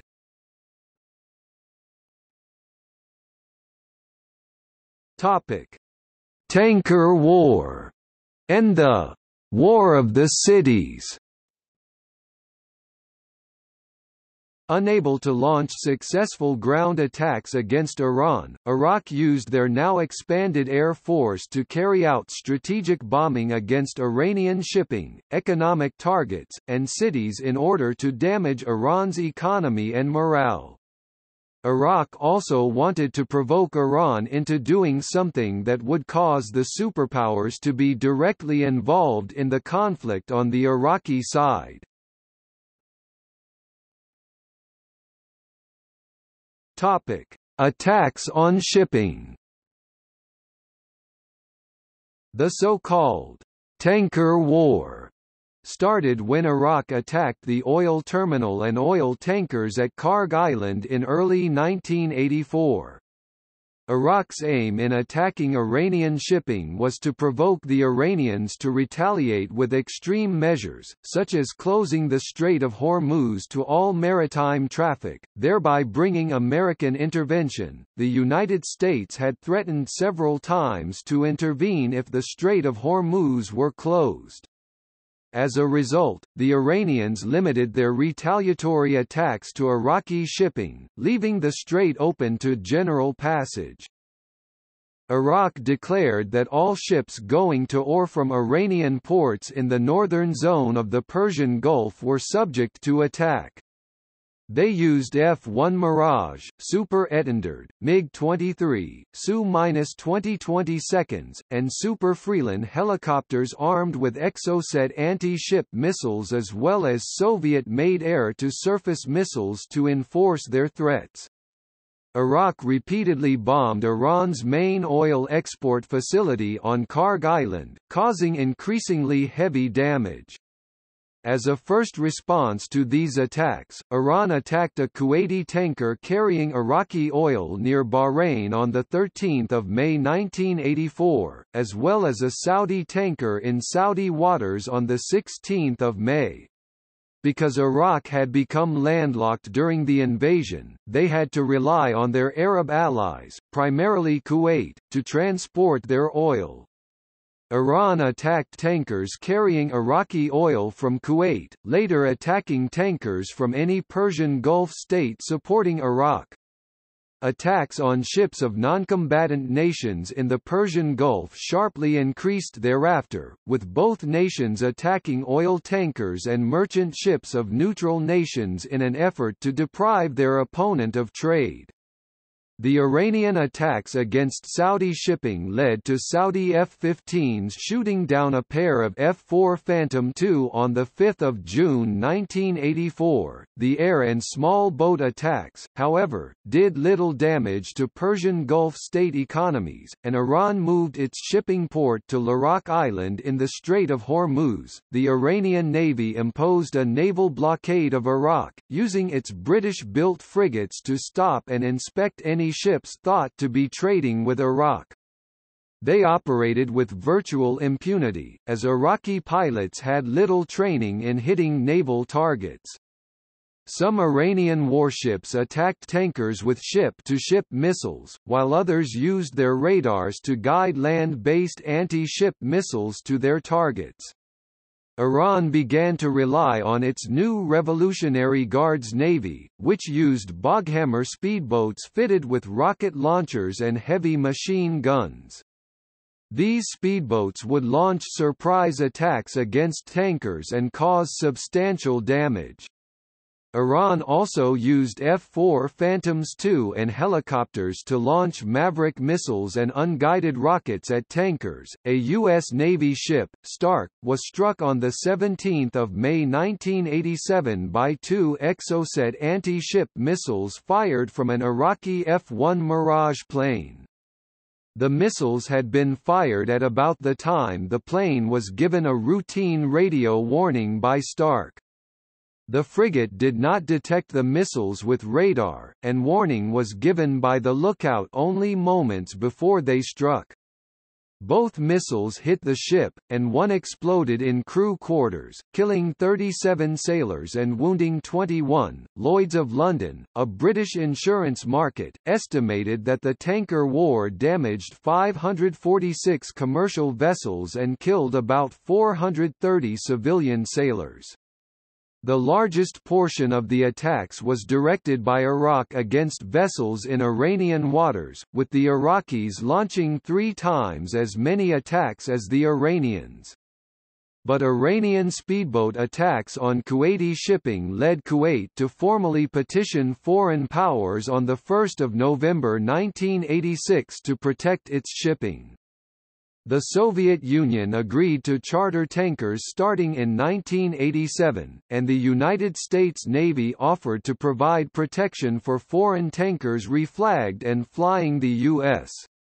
flag starting 7 March 1987 in Operation Earnest Will. Neutral tankers shipping to Iran were unsurprisingly not protected by Earnest Will, resulting in reduced foreign tanker traffic to Iran, since they risked Iraqi air attack. Iran accused the United States of helping Iraq. During the course of the war, Iran attacked 2 Soviet merchant ships. Seawise Giant, the largest ship ever built, was struck and damaged by Iraqi Exocet missiles as it was carrying Iranian crude oil out of the Gulf.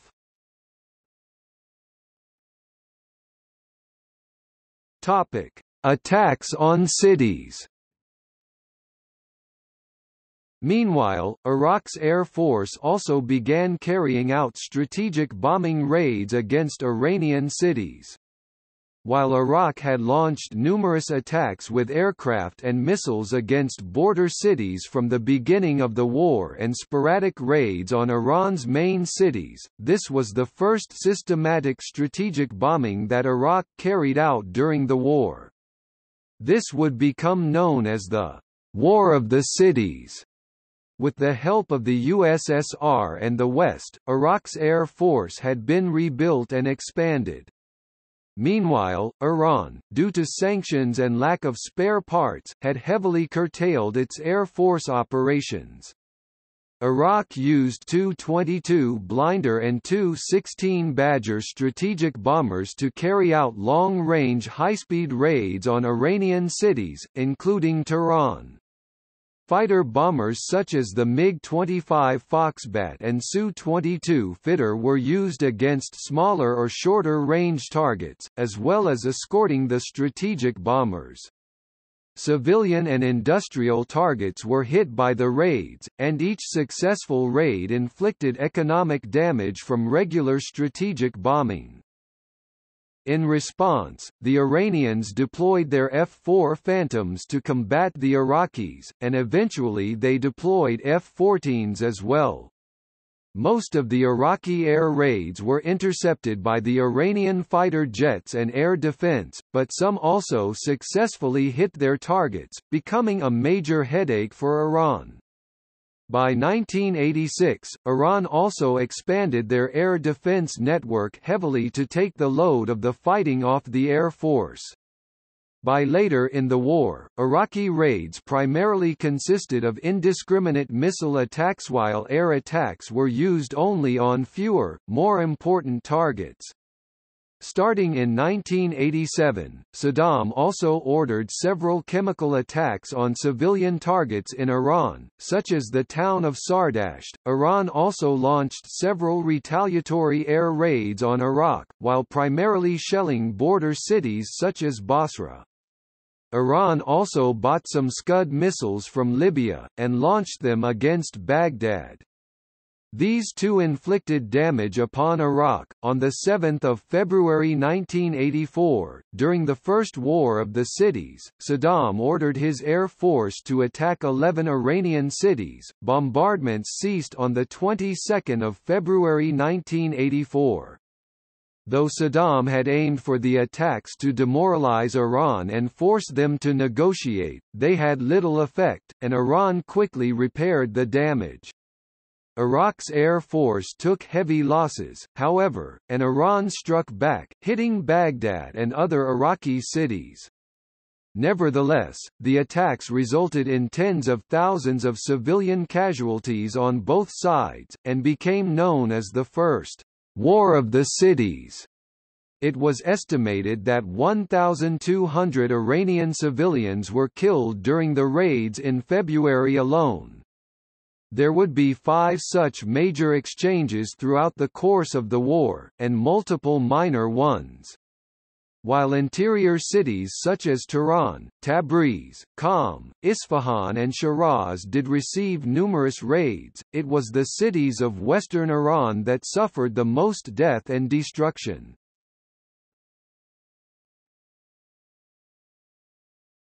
Topic: Strategic situation in 1984. By 1984, Iran's losses were estimated to be 300,000 soldiers, while Iraq's losses were estimated to be 150,000. Foreign analysts agreed that both Iran and Iraq failed to use their modern equipment properly, and both sides failed to carry out modern military assaults that could win the war. Both sides also abandoned equipment in the battlefield because their technicians were unable to carry out repairs. Iran and Iraq showed little internal coordination on the battlefield, and in many cases units were left to fight on their own. As a result, by the end of 1984, the war was a stalemate. One limited offensive Iran launched, Dawn 7, took place from 18 to 25 October 1984, when they recaptured the Iranian city of Meran, which had been occupied by the Iraqis from the beginning of the war.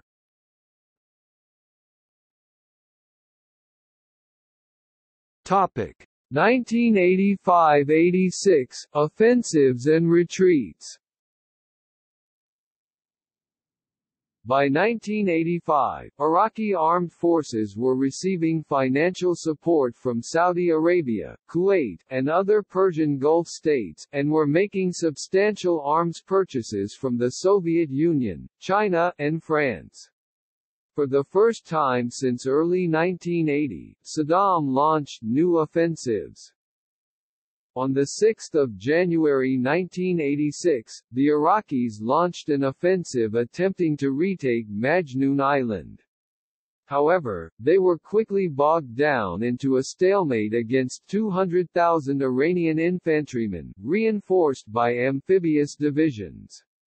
However, they managed to gain a foothold in the southern part of the island. Iraq also carried out another War of the Cities between 12 to 14 March, hitting up to 158 targets in over 30 towns and cities, including Tehran. Iran responded by launching 14 Scud missiles for the first time, purchased from Libya. More Iraqi air attacks were carried out in August, resulting in hundreds of additional civilian casualties.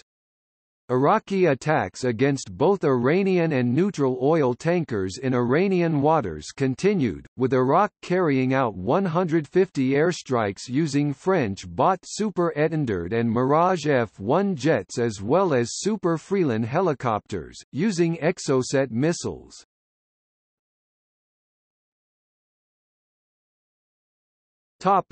Operation Badr.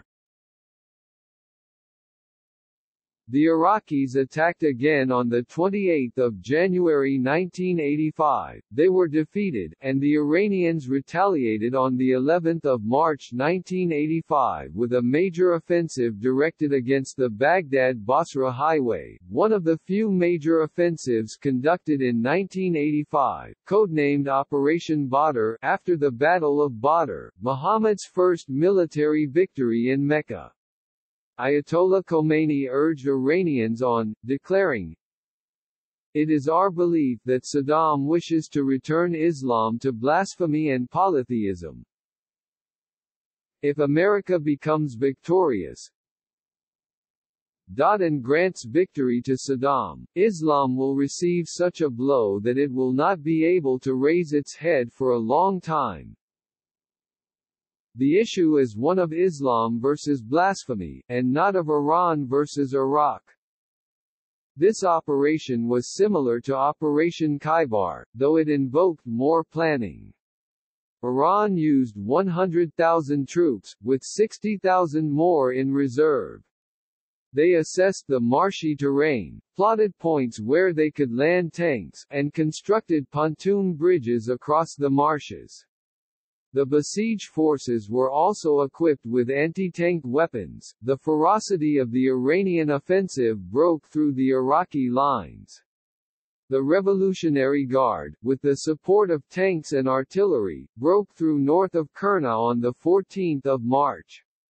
That same night 3,000 Iranian troops reached and crossed the Tigris River using pontoon bridges and captured part of the Baghdad-Basra Highway 6, which they had failed to achieve in Operations Dawn 5 and 6. Saddam responded by launching chemical attacks against the Iranian positions along the highway and by initiating the aforementioned Second War of the Cities, with an air and missile campaign against 20 to 30 Iranian population centers, including Tehran.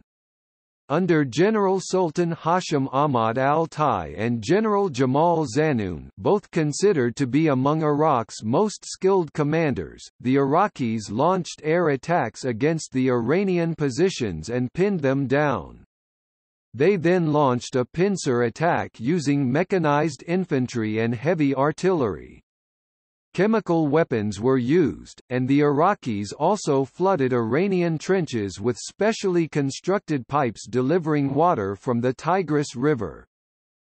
The Iranians retreated back to the Hoveza marshes while being attacked by helicopters, and the highway was recaptured by the Iraqis. Operation Badr resulted in 10,000 to 12,000 Iraqi casualties and 15,000 Iranian ones.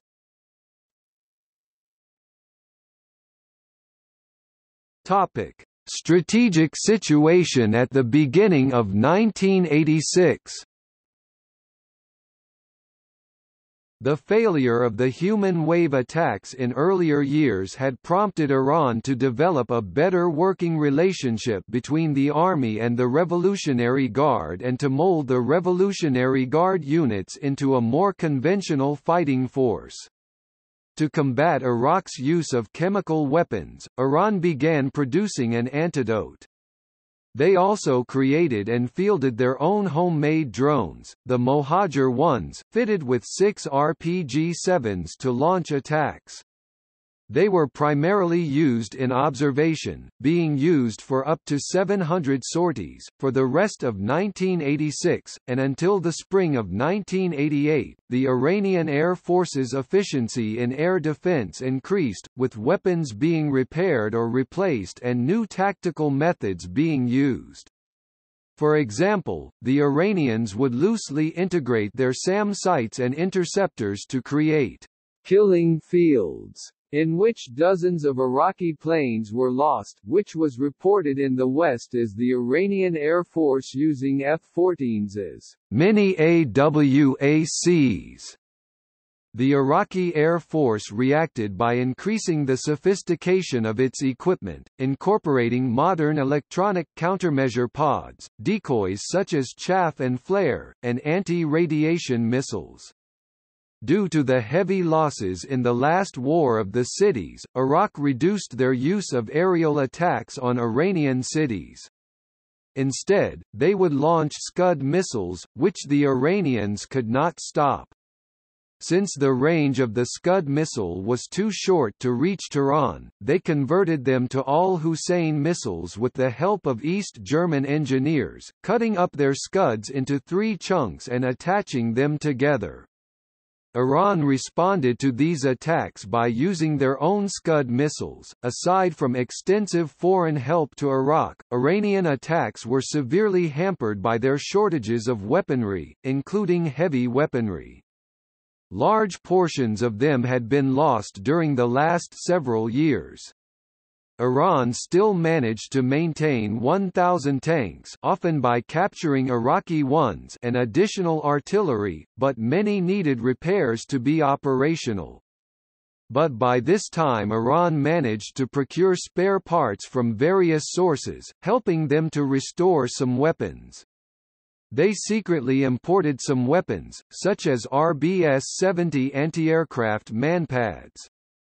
In an exception to the United States' support for Iraq, in exchange for Iran using its influence to help free Western hostages in Lebanon, the United States secretly sold Iran some limited supplies. In Ayatollah Rafsanjani's post-war interview, he stated that during the period when Iran was succeeding, for a short time the United States supported Iran, then shortly after began helping Iraq again.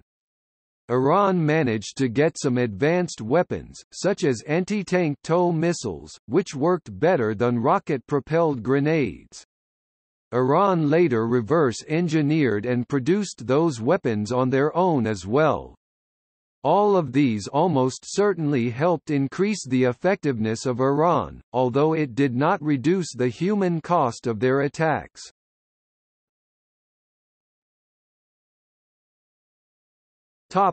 First Battle of Al-Fao. On the night of 10–11 February 1986, the Iranians launched Operation Beit, in which 30,000 troops comprising 5 army divisions and men from the Revolutionary Guard and Besiege advanced in a 2-pronged offensive to capture the Al-Fao Peninsula in southern Iraq, the only area touching the Persian Gulf. The capture of Al-Fao and Qasr was a major goal for Iran.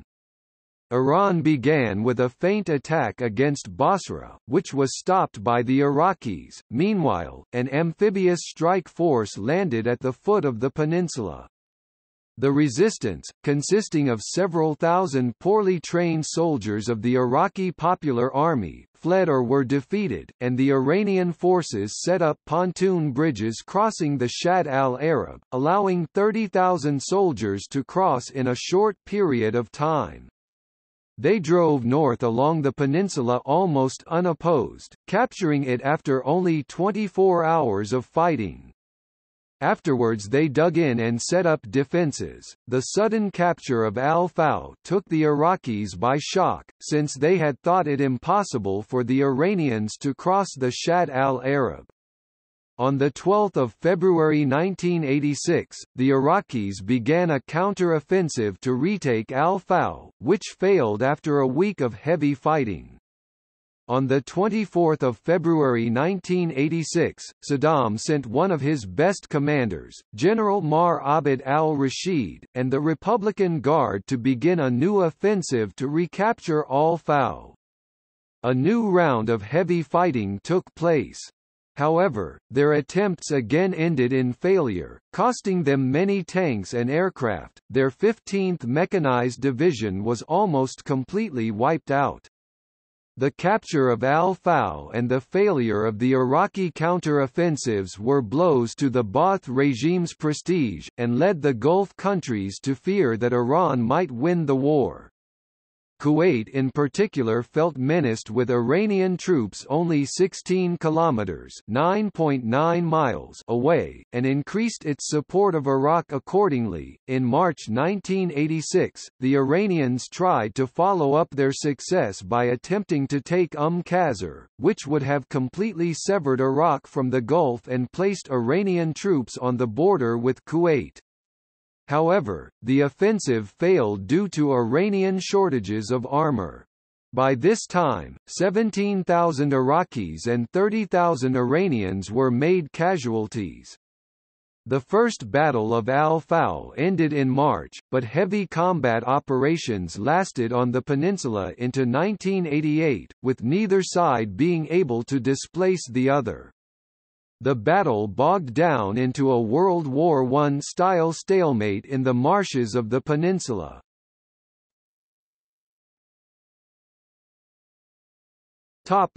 Battle of Merin. Immediately after the Iranian capture of al-Faw, Saddam declared a new offensive against Iran, designed to drive deep into the state.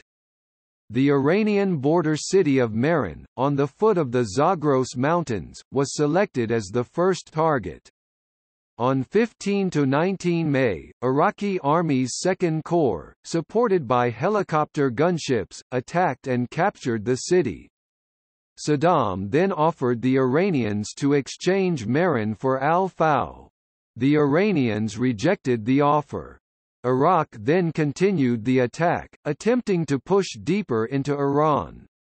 However, Iraq's attack was quickly warded off by Iranian Al-1 Cobra helicopters with tow missiles, which destroyed numerous Iraqi tanks and vehicles. The Iranians built up their forces on the heights surrounding Merin. On 30 June, using mountain warfare tactics they launched their attack, recapturing the city by 3 July. Saddam ordered the Republican Guard to retake the city on 4 July, but their attack was ineffective. Iraqi losses were heavy enough to allow the Iranians to also capture territory inside Iraq, and depleted the Iraqi military enough to prevent them from launching a major offensive for the next 2 years. Iraq's defeats at al-Faw and at Merin were severe blows to the prestige of the Iraqi regime, and Western powers, including the U.S., became more determined to prevent an Iraqi loss.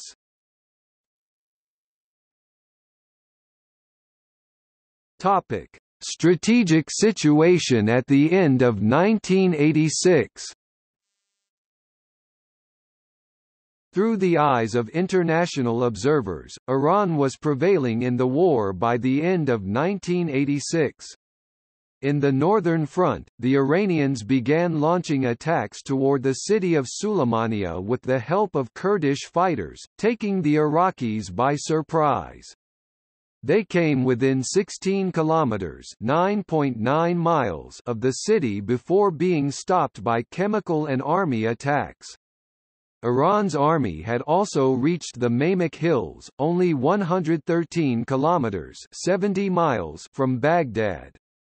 Iraq managed to contain Iran's offensives in the south, but was under serious pressure, as the Iranians were slowly overwhelming them.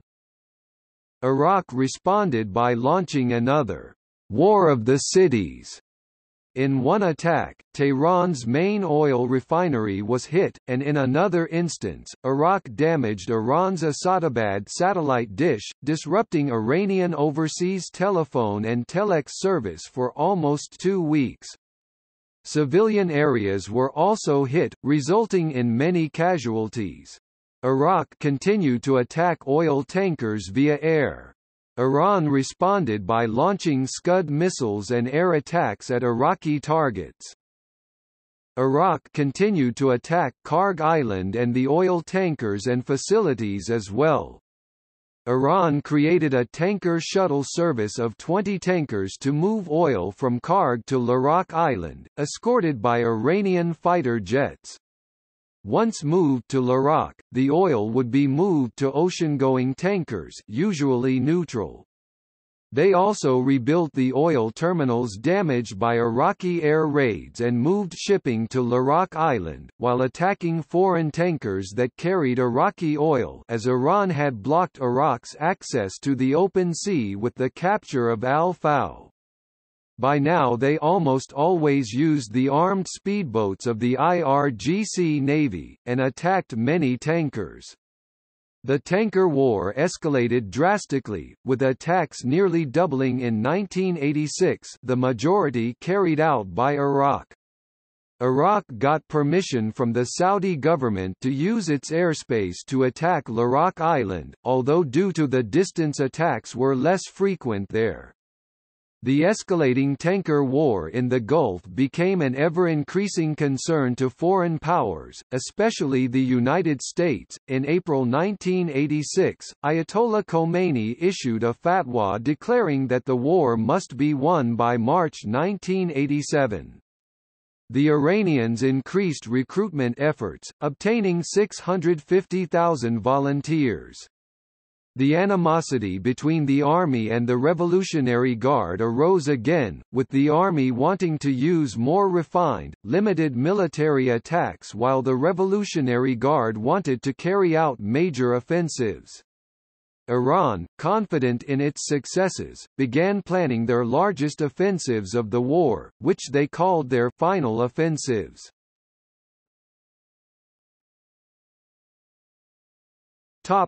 Iraq's dynamic defense strategy. Faced with their recent defeats in al-Faw and Meran, Iraq appeared to be losing the war. Iraq's generals, angered by Saddam's interference, threatened a full-scale mutiny against the Ba'ath Party unless they were allowed to conduct operations freely. In one of the few times during his career, Saddam gave in to the demands of his generals. Up to this point, Iraqi strategy was to ride out Iranian attacks. However, the defeat at al-Faw led Saddam to declare the war to be al-Defa al-Mutaharika, the dynamic defense, and announcing that all civilians had to take part in the war effort. The universities were closed and all of the male students were drafted into the military. Civilians were instructed to clear marshlands to prevent Iranian amphibious infiltration and to help build fixed defenses. The government tried to integrate the Shias into the war effort by recruiting many as part of the Ba'ath Party. In an attempt to counterbalance the religious fervor of the Iranians and gain support from the devout masses, the regime also began to promote religion and, on the surface, Islamization, despite the fact that Iraq was run by a secular regime. Scenes of Saddam praying and making pilgrimages to shrines became common on state-run television. While Iraqi morale had been low throughout the war, the attack on al-Faw raised patriotic fervor, as the Iraqis feared invasion. Saddam also recruited volunteers from other Arab countries into the Republican Guard, and received much technical support from foreign nations as well. While Iraqi military power had been depleted in recent battles, through heavy foreign purchases and support, they were able to expand their military even to much larger proportions by 1988. At the same time, Saddam ordered the genocidal al-Anfal campaign in an attempt to crush the Kurdish resistance, who were now allied with Iran. The result was the deaths of several 100,000 Iraqi Kurds, and the destruction of villages, towns, and cities. Iraq began to try to perfect its maneuver tactics. The Iraqis began to prioritize the professionalization of their military. Prior to 1986, the conscription-based Iraqi Regular Army and the volunteer-based Iraqi Popular Army conducted the bulk of the operations in the war, to little effect. The Republican Guard, formerly an elite Praetorian Guard, was expanded as a volunteer army and filled with Iraq's best generals. Loyalty to the state was no longer a primary requisite for joining. However, due to Saddam's paranoia, the former duties of the Republican Guard were transferred to a new unit, the Special Republican Guard. Full-scale war games against hypothetical Iranian positions were carried out in the western Iraqi desert against mock targets, and they were repeated over the course of a full year until the forces involved fully memorized their attacks. Iraq built its military massively, eventually possessing the fourth largest in the world, in order to overwhelm the Iranians through sheer size.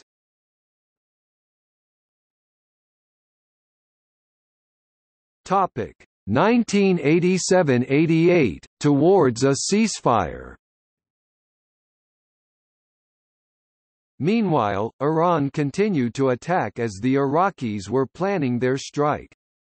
In 1987 the Iranians renewed a series of major human wave offensives in both northern and southern Iraq. The Iraqis had elaborately fortified Basra with 5 defensive rings, exploiting natural waterways such as the Shatt al-Arab and artificial ones, such as Fish Lake and the Jassim River, along with earth barriers. Fish Lake was a massive lake filled with mines, underwater barbed wire, electrodes and sensors. Behind each waterway and defensive line was radar-guided artillery, ground attack aircraft and helicopters, all capable of firing poison gas or conventional munitions. The Iranian strategy was to penetrate the Iraqi defenses and encircle Basra, cutting off the city as well as the Al-Faw Peninsula from the rest of Iraq. Iran's plan was for 3 assaults, a diversionary attack near Basra, the main offensive and another diversionary attack using Iranian tanks in the north to divert Iraqi heavy armor from Basra. For these battles, Iran had re-expanded their military by recruiting many new Basij and Pasdaran volunteers.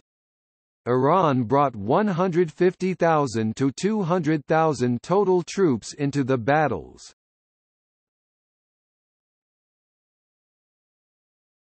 Topic: Karbala operations.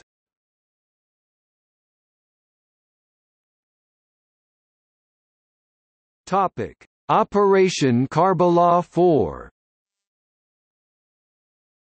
On 25 December 1986, Iran launched Operation Karbala 4, Karbala referring to Hussein ibn Ali's Battle of Karbala. According to Iraqi General Riyad al-Hamdani, this was a diversionary attack. The Iranians launched an amphibious assault against the Iraqi island of al-Rasis in the Shatt al-Arab River, parallel to Khorramshahr. They then set up a pontoon bridge and continued the attack, eventually capturing the island in a costly success but failing to advance further. The Iranians had 60,000 casualties, while the Iraqis 9,500. The Iraqi commanders exaggerated Iranian losses to Saddam, and it was assumed that the main Iranian attack on Basra had been fully defeated and that it would take the Iranians 6 months to recover. When the main Iranian attack, Operation Karbala 5, began, many Iraqi troops were on leave. Topic: Operation Karbala 5, 6th Battle of Basra. The Siege of Basra, code-named Operation Karbala 5 Persian, Maliat Kerblay, was an offensive operation carried out by Iran in an effort to capture the Iraqi port city of Basra in early 1987. This battle, known for its extensive casualties and ferocious conditions, was the biggest battle of the war and proved to be the beginning of the end of the Iran–Iraq War. While Iranian forces crossed the border and captured east part of Basra Governorate, the operation ended in a stalemate.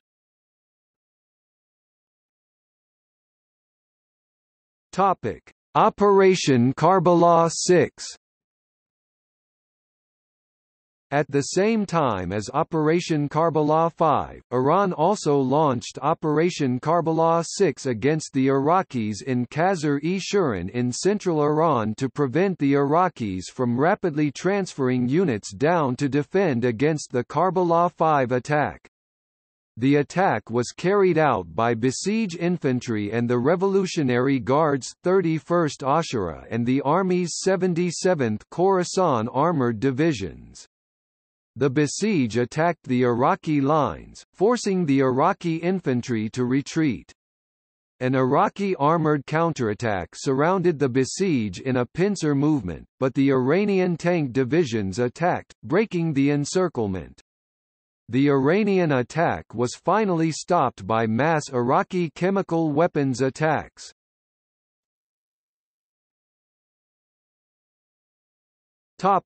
Iranian war weariness.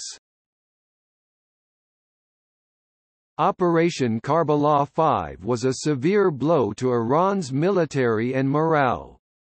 To foreign observers, it appeared that Iran was continuing to strengthen. By 1988, Iran had become self-sufficient in many areas, such as anti-tank TOW missiles, Scud ballistic missiles Shahab-1, Silkworm anti-ship missiles, Oghab tactical rockets, and producing spare parts for their weaponry. Iran had also improved its air defenses with smuggled surface-to-air missiles. Iran even was producing UAVs and the Pilatus PC-7 propeller aircraft for observation. Iran also doubled their stocks of artillery, and was self-sufficient in manufacture of ammunition and small arms. While it was not obvious to foreign observers, the Iranian public had become increasingly war-weary and disillusioned with the fighting, and relatively few volunteers joined the fight in 1987–88. Because the Iranian war effort relied on popular mobilization, their military strength actually declined, and Iran was unable to launch any major offensives after Karbala 5. As a result, for the first time since 1982, the momentum of the fighting shifted towards the regular army. Since the regular army was conscription-based, it made the war even less popular. Many Iranians began to try to escape the conflict. As early as May 1985, anti-war demonstrations took place in 74 cities throughout Iran, which were crushed by the regime, resulting in some protesters being shot and killed. By 1987, draft dodging had become a serious problem, and the Revolutionary Guards and police set up roadblocks throughout cities to capture those who tried to evade conscription. Other people, including the more nationalistic and religious, as well as the clergy, and the Revolutionary Guards, wished to continue the war. The leadership acknowledged that the war was a stalemate, and began to plan accordingly. There were no more final offensives planned. The head of the Supreme Defense Council Hashemi Rafsanjani announced during a news conference to finally end the use of human wave attacks. Mohsen Rezai, head of the IRGC, announced that Iran would focus exclusively on limited attacks and infiltration, while arming and supporting opposition groups inside of Iraq. On the Iranian home front, the combination of sanctions, declining oil prices, and Iraqi attacks on Iranian oil facilities and shipping took a heavy toll on the economy. While the attacks themselves were not as destructive as some analysts believed, the U.S.-led Operation Earnest Will, which protected Iraqi and Allied oil tankers, but not Iranian ones, led many neutral countries to stop trading with Iran because of rising insurance and fear of air attack. Iranian oil and non-oil exports fell by 55%, inflation reached 50% by 1987, and unemployment skyrocketed. At the same time, Iraq was experiencing crushing debt and shortages of workers, encouraging its leadership to try to end the war quickly. Topic: Strategic situation in late 1987. By the end of 1987, Iraq possessed 5,550 tanks, outnumbering the Iranians 6-1, and 900 fighter aircraft, outnumbering the Iranians 10-1. After Operation Karbala 5, Iraq only had 100 qualified fighter pilots remaining. Therefore, Iraq began to invest in recruiting foreign pilots from countries such as Belgium, South Africa, Pakistan, East Germany and the Soviet Union. They replenished their manpower by integrating volunteers from other Arab countries into their army. Iraq also became self-sufficient in chemical weapons and some conventional ones and received much equipment from abroad.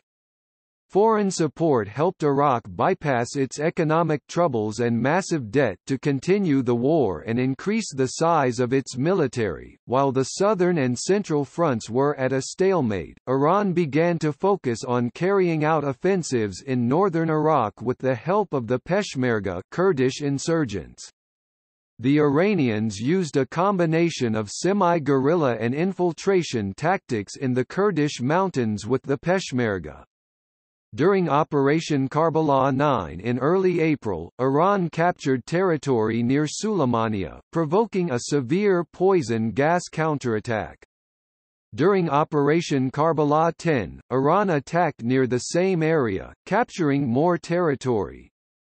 During Operation Nasr 4, the Iranians surrounded the city of Sulaymaniyah and with the help of the Peshmerga infiltrated over 140 kilometers into Iraq and raided and threatened to capture the oil-rich city of Kirkuk and other northern oil fields. Nasr 4 was considered to be Iran's most successful individual operation of the war, but Iranian forces were unable to consolidate their gains and continue their advance. While these offensives coupled with the Kurdish uprising sapped Iraqi strength, losses in the north would not mean a catastrophic failure for Iraq. On 20 July, the UN Security Council passed the U.S.-sponsored Resolution 598, which called for an end to the fighting and a return to pre-war boundaries. This resolution was noted by Iran for being the first resolution to call for a return to the pre-war borders, and setting up a commission to determine the aggressor and compensation.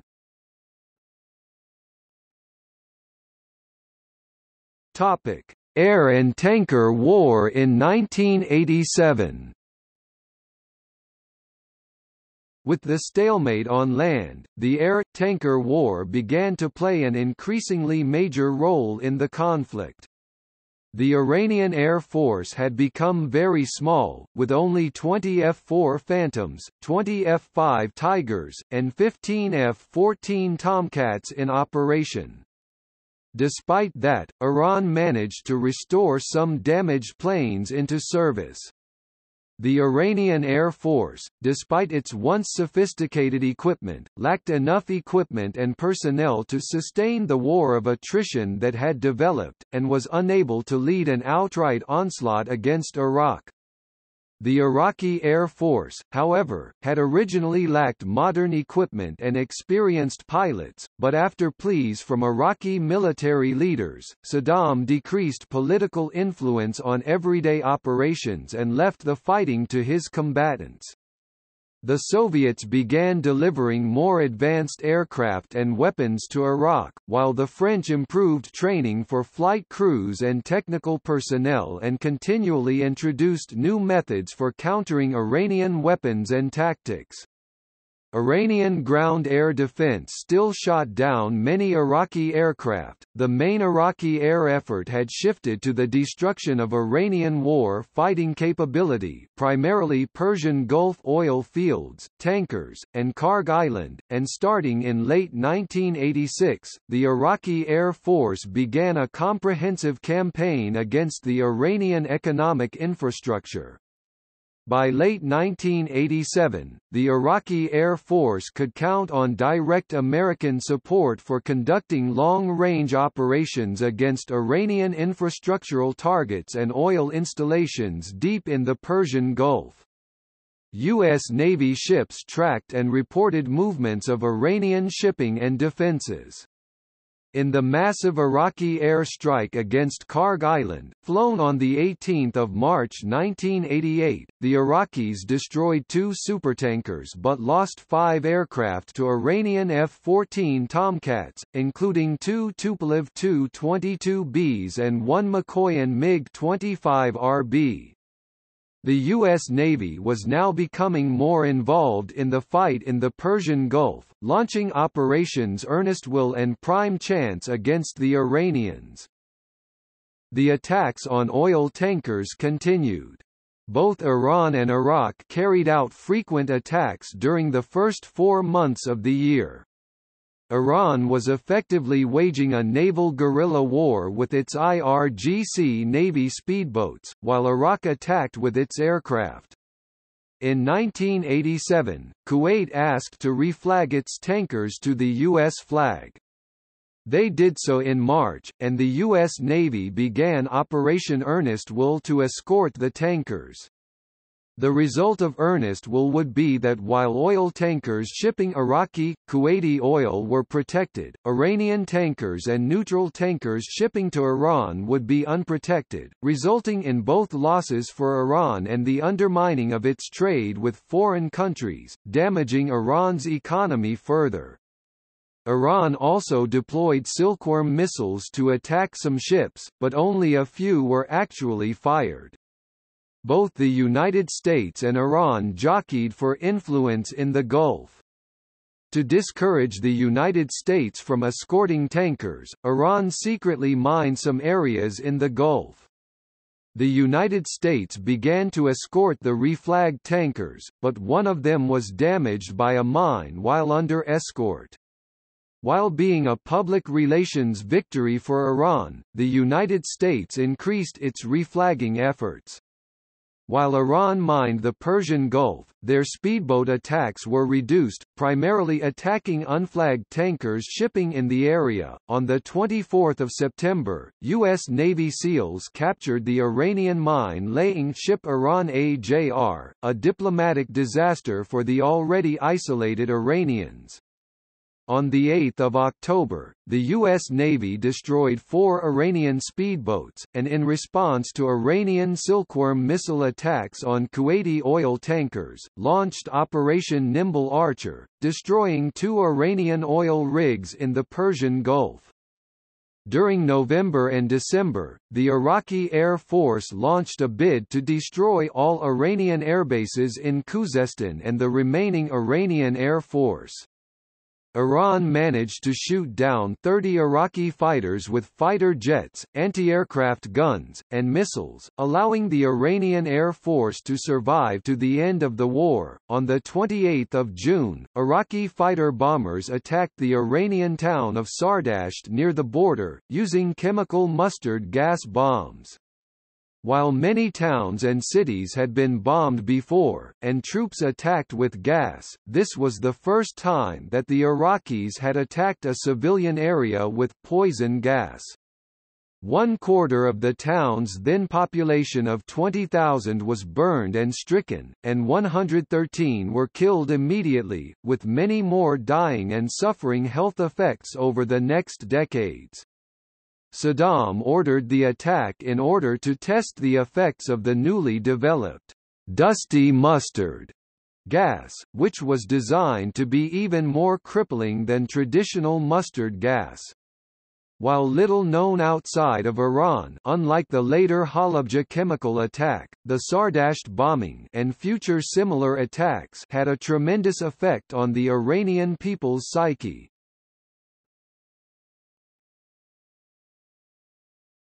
Topic: 1988 Iraqi offensives and UN ceasefire.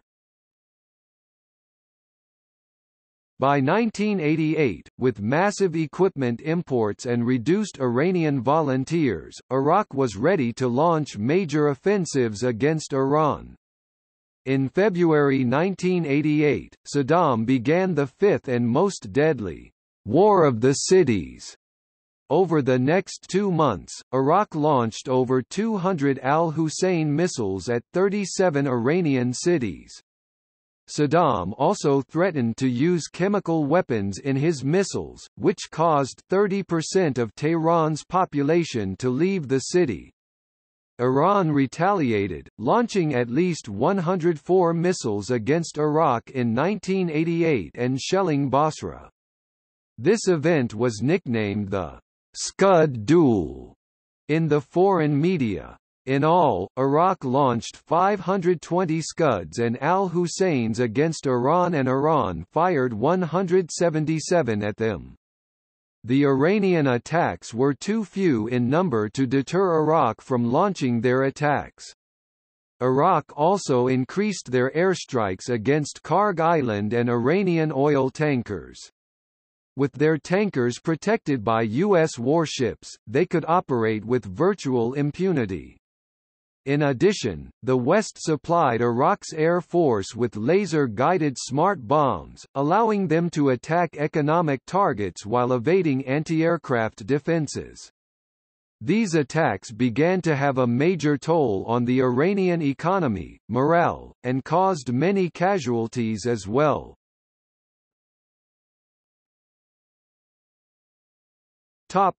Iran's Kurdistan operations.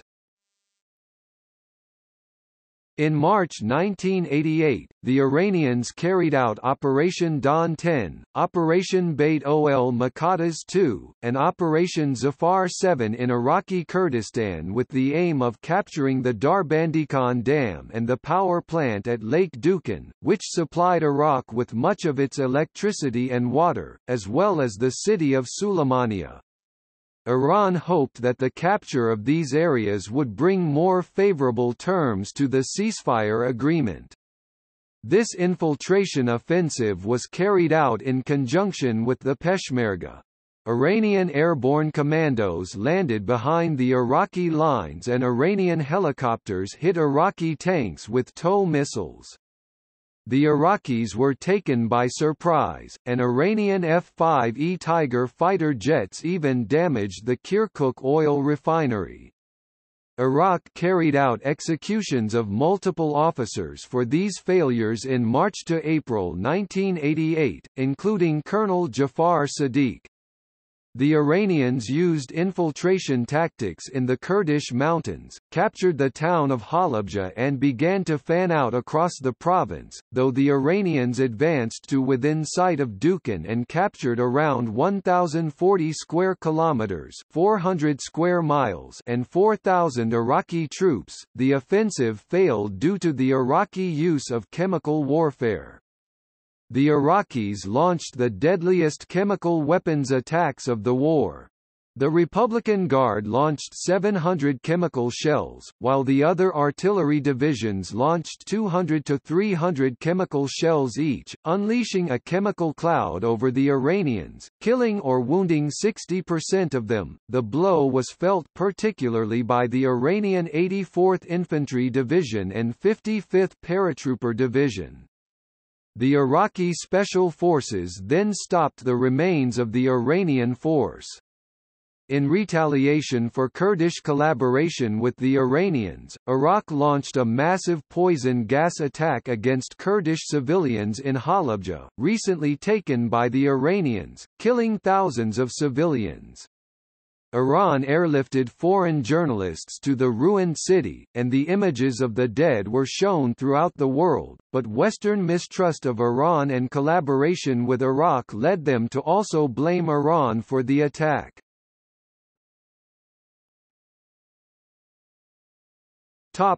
Second Battle of al-Faw.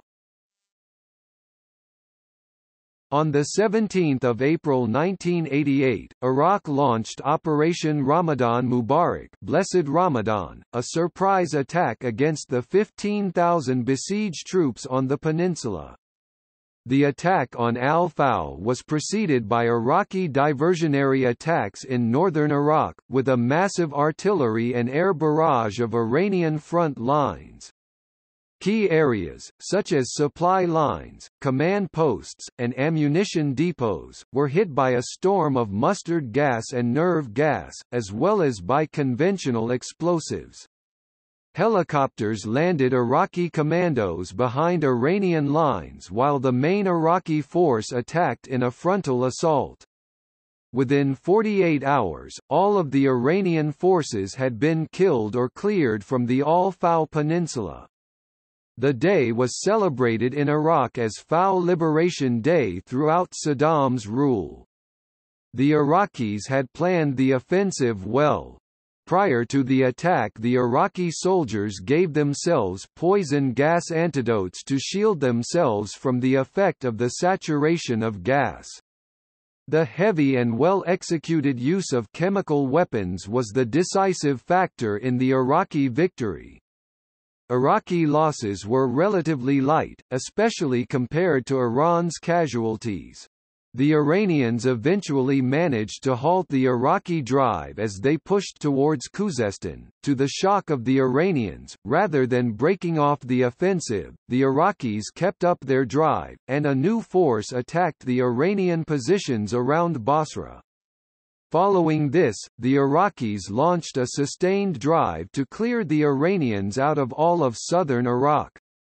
One of the most successful Iraqi tactics was the 1-2 punch attack using chemical weapons. Using artillery, they would saturate the Iranian front line with rapidly dispersing cyanide and nerve gas, while longer-lasting mustard gas was launched via fighter bombers and rockets against the Iranian rear, creating a chemical wall that blocked reinforcement.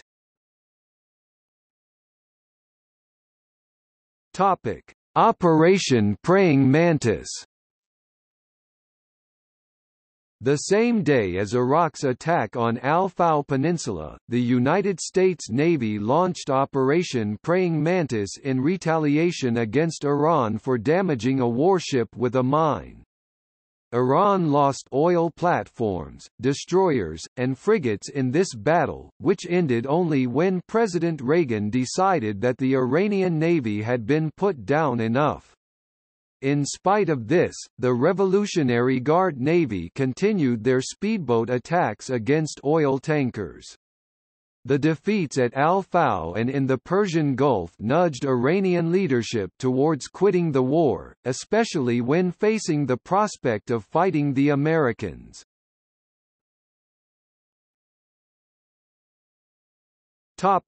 Iranian counteroffensive. Faced with such losses, Khomeini appointed the cleric Hashemi Rafsanjani as the supreme commander of the armed forces, though he had in actuality occupied that position for months. Rafsanjani ordered a last desperate counterattack into Iraq, which was launched 13 June 1988. The Iranians infiltrated through the Iraqi trenches and moved 10 kilometers (6.2 miles) into Iraq and managed to strike Saddam's presidential palace in Baghdad using fighter aircraft. After 3 days of fighting, the decimated Iranians were driven back to their original positions again as the Iraqis launched 650 helicopter and 300 aircraft sorties.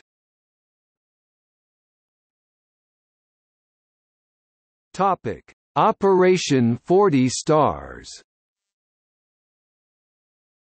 On 18 June, Iraq launched Operation 40 Stars in conjunction to the Mujahideen-e-Khalq around Meran. With 530 aircraft sorties and heavy use of nerve gas, they crushed the Iranian forces in the area, killing 3,500 and nearly destroying a Revolutionary Guard division. Meran was captured once again and occupied by the Mek. Iraq also launched air raids on Iranian population centers and economic targets, setting 10 oil installations on fire. Tawakkalna ala Allah operations. On 25 May 1988, Iraq launched the first of 5 Tawakkalna ala Allah Trust in God operations, consisting of one of the largest artillery barrages in history, coupled with chemical weapons. The marshes had been dried by drought, allowing the Iraqis to use tanks to bypass Iranian field fortifications, expelling the Iranians from the border town of Khorramshahr after less than 10 hours of combat.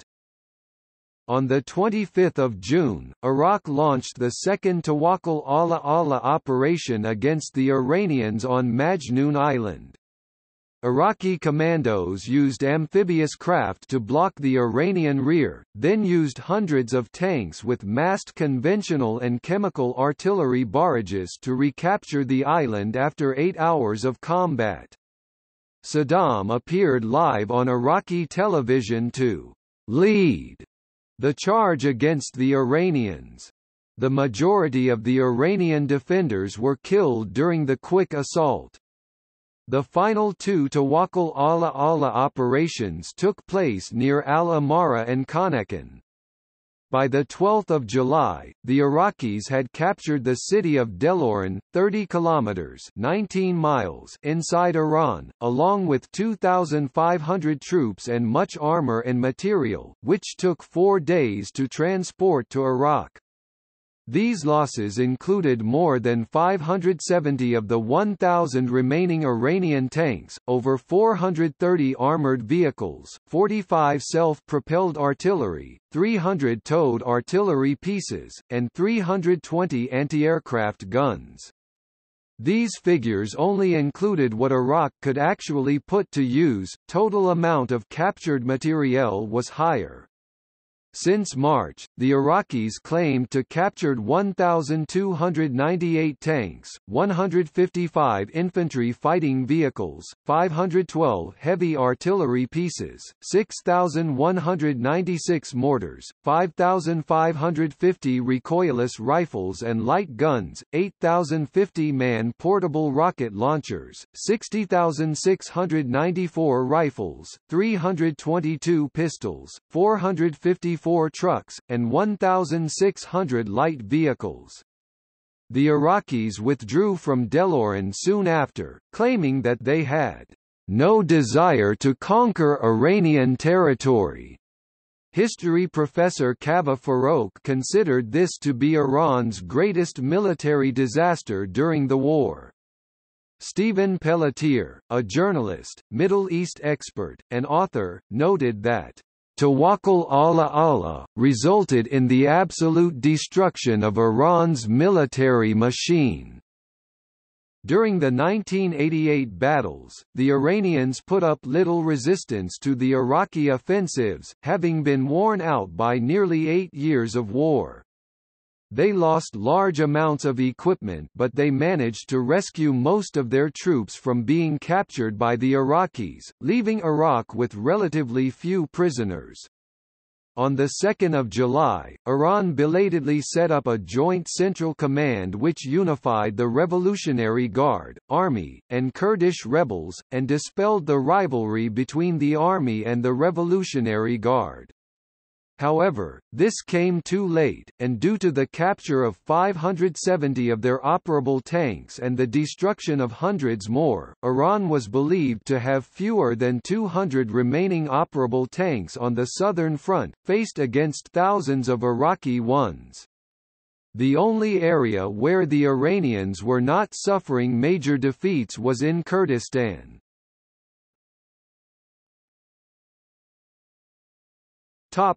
Iran accepts the ceasefire.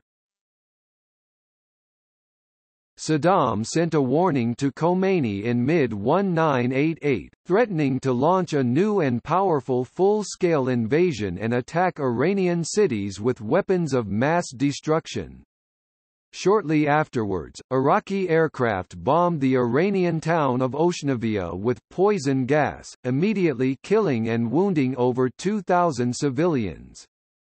The fear of an all-out chemical attack against Iran's largely unprotected civilian population weighed heavily on the Iranian leadership, and they realized that the international community had no intention of restraining Iraq.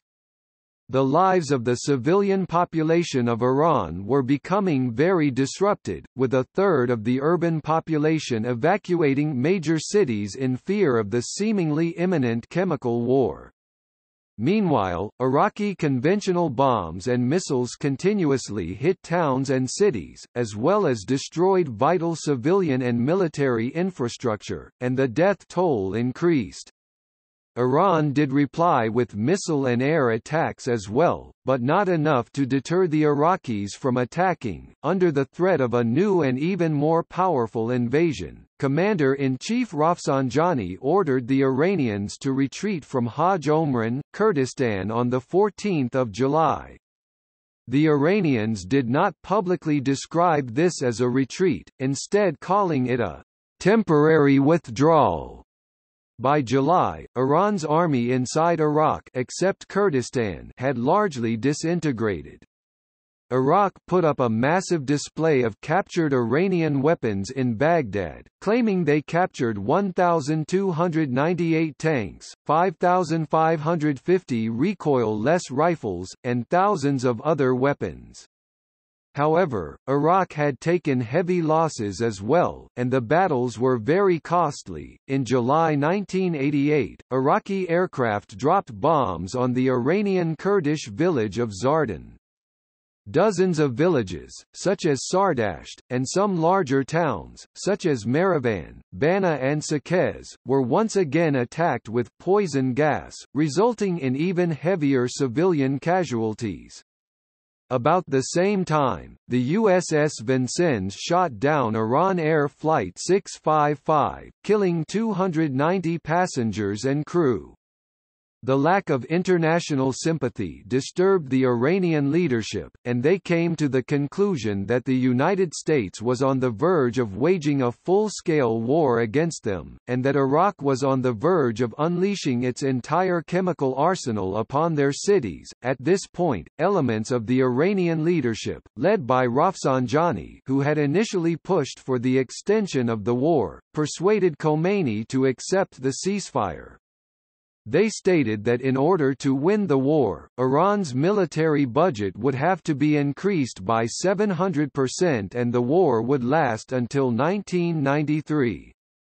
On 20 July 1988, Iran accepted Resolution 598, showing its willingness to accept a ceasefire. A statement from Khomeini was read out in a radio address, and he expressed deep displeasure and reluctance about accepting the ceasefire. Happy are those who have departed through martyrdom.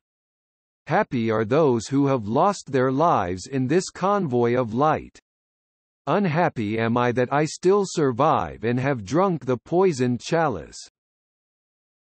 The news of the end of the war was greeted with celebration in Baghdad, with people dancing in the streets. In Tehran, however, the end of the war was greeted with a somber mood.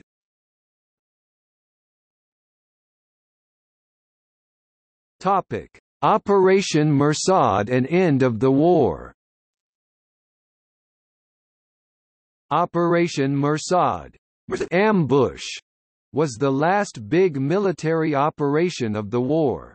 Both Iran and Iraq had accepted Resolution 598, but despite the ceasefire, after seeing Iraqi victories in the previous months, Mujahideen-e-Khalq decided to launch an attack of its own and wished to advance all the way to Tehran. Saddam and the Iraqi High Command decided on a two-pronged offensive across the border into central Iran and Iranian Kurdistan.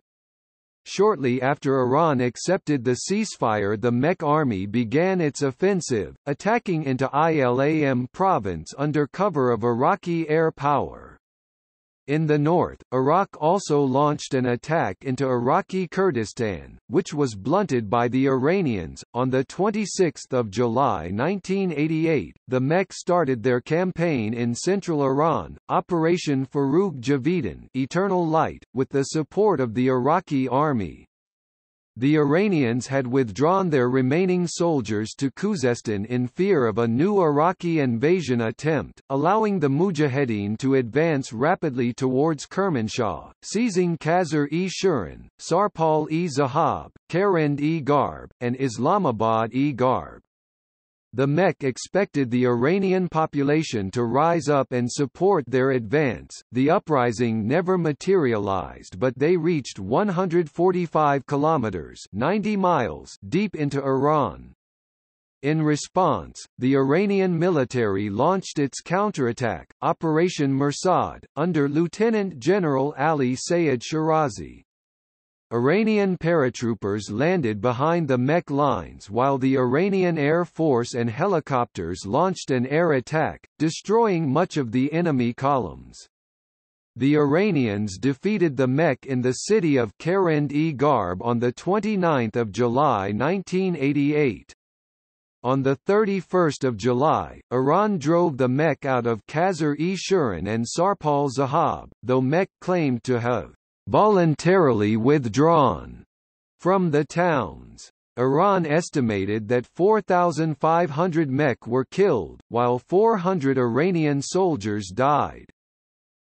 The last notable combat actions of the war took place on 3 August 1988, in the Persian Gulf when the Iranian Navy fired on a freighter and Iraq launched chemical attacks on Iranian civilians, killing an unknown number of them and wounding 2,300. Iraq came under international pressure to curtail further offensives. Resolution 598 became effective on 8 August 1988, ending all combat operations between the two countries. By 20 August 1988, peace with Iran was restored. UN peacekeepers belonging to the UNIIMOG mission took the field, remaining on the Iran-Iraq border until 1991. The majority of Western analysts believe that the war had no winners, while some believed that Iraq emerged as the victor of the war, based on Iraq's overwhelming successes between April and July 1988. Others can argue that Iran was the victor after successfully defending their country from invasion and repelling the aggressor despite being isolated and under international sanctions, and while their enemy was exceptionally well funded and supported. While the war was now over, Iraq spent the rest of August and early September clearing the Kurdish resistance. Using 60,000 troops along with helicopter gunships, chemical weapons, poison gas, and mass executions, Iraq hit 15 villages, killing rebels and civilians, and forced tens of thousands of Kurds to relocate to settlements. Many Kurdish civilians fled to Iran. By 3 September 1988, the anti-Kurd campaign ended, and all resistance had been crushed. 400 Iraqi soldiers and 50,000 to 100,000 Kurdish civilians and soldiers had been killed. At the war's conclusion, it took several weeks for the armed forces of the Islamic Republic of Iran to evacuate Iraqi territory to honor pre-war international borders set by the 1975 Algiers Agreement. The last prisoners of war were exchanged in 2003. The Security Council did not identify Iraq as the aggressor of the war until the 11th of December 1991, some 12 years after Iraq invaded Iran and 16 months following Iraq's invasion of Kuwait.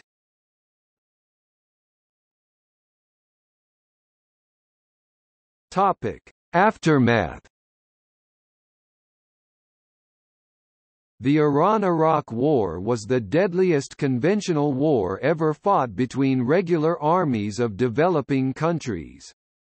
Iraqi casualties are estimated at 105,000 to 200,000 killed, while about 400,000 had been wounded and some 70,000 taken prisoner. Thousands of civilians on both sides died in air raids and ballistic missile attacks. Prisoners taken by both countries began to be released in 1990, though some were not released until more than 10 years after the end of the conflict. Cities on both sides had also been considerably damaged. While revolutionary Iran had been bloodied, Iraq was left with a large military and was a regional power, albeit with severe debt, financial problems, and labor shortages. According to Iranian government sources, the war cost Iran an estimated 200,000 to 220,000 killed, or up to 262,000 according to the conservative Western estimates. This includes 123,220 combatants, 60,711 MIA and 11,000 to 16,000 civilians. Combatants include 79,664 members of the Revolutionary Guard Corps and additional 35,170 soldiers from regular military. In addition, prisoners of war comprise 42,875 Iranian casualties. They were captured and kept in Iraqi detention centers from 2.5 to more than 15 years after the war was over. According to the Janbasin Affairs Organization, 398,587 Iranians sustained injuries that required prolonged medical and health care following primary treatment, including 52,195 (13%) injured due to the exposure to chemical warfare agents. From 1980 to 2012, 218,867 Iranians died due to war injuries and the mean age of combatants was 23 years old. This includes 33,430 civilians, mostly women and children. More than 144,000 Iranian children were orphaned as a consequence of these deaths. Other estimates put Iranian casualties up to 600,000. Both Iraq and Iran manipulated loss figures to suit their purposes. At the same time, Western analysts accepted improbable estimates. By April 1988, such casualties were estimated at between 150,000 and 340,000 Iraqis dead, and 450,000 to 730,000 Iranians. Shortly after the end of the war, it was thought that Iran suffered even more than 1 million dead. Considering the style of fighting on the ground and the fact that neither side penetrated deeply into the other's territory, USMC analysts believe events do not substantiate the high casualties claimed. The Iraqi government has claimed 800,000 Iranians were killed in conflict, 4 times more than Iranian official figures. Iraqi losses were also revised downwards over time.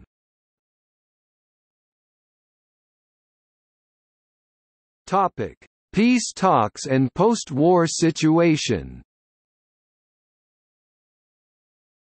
With the ceasefire in place, and UN peacekeepers monitoring the border, Iran and Iraq sent their representatives to Geneva, Switzerland, to negotiate a peace agreement on the terms of the ceasefire.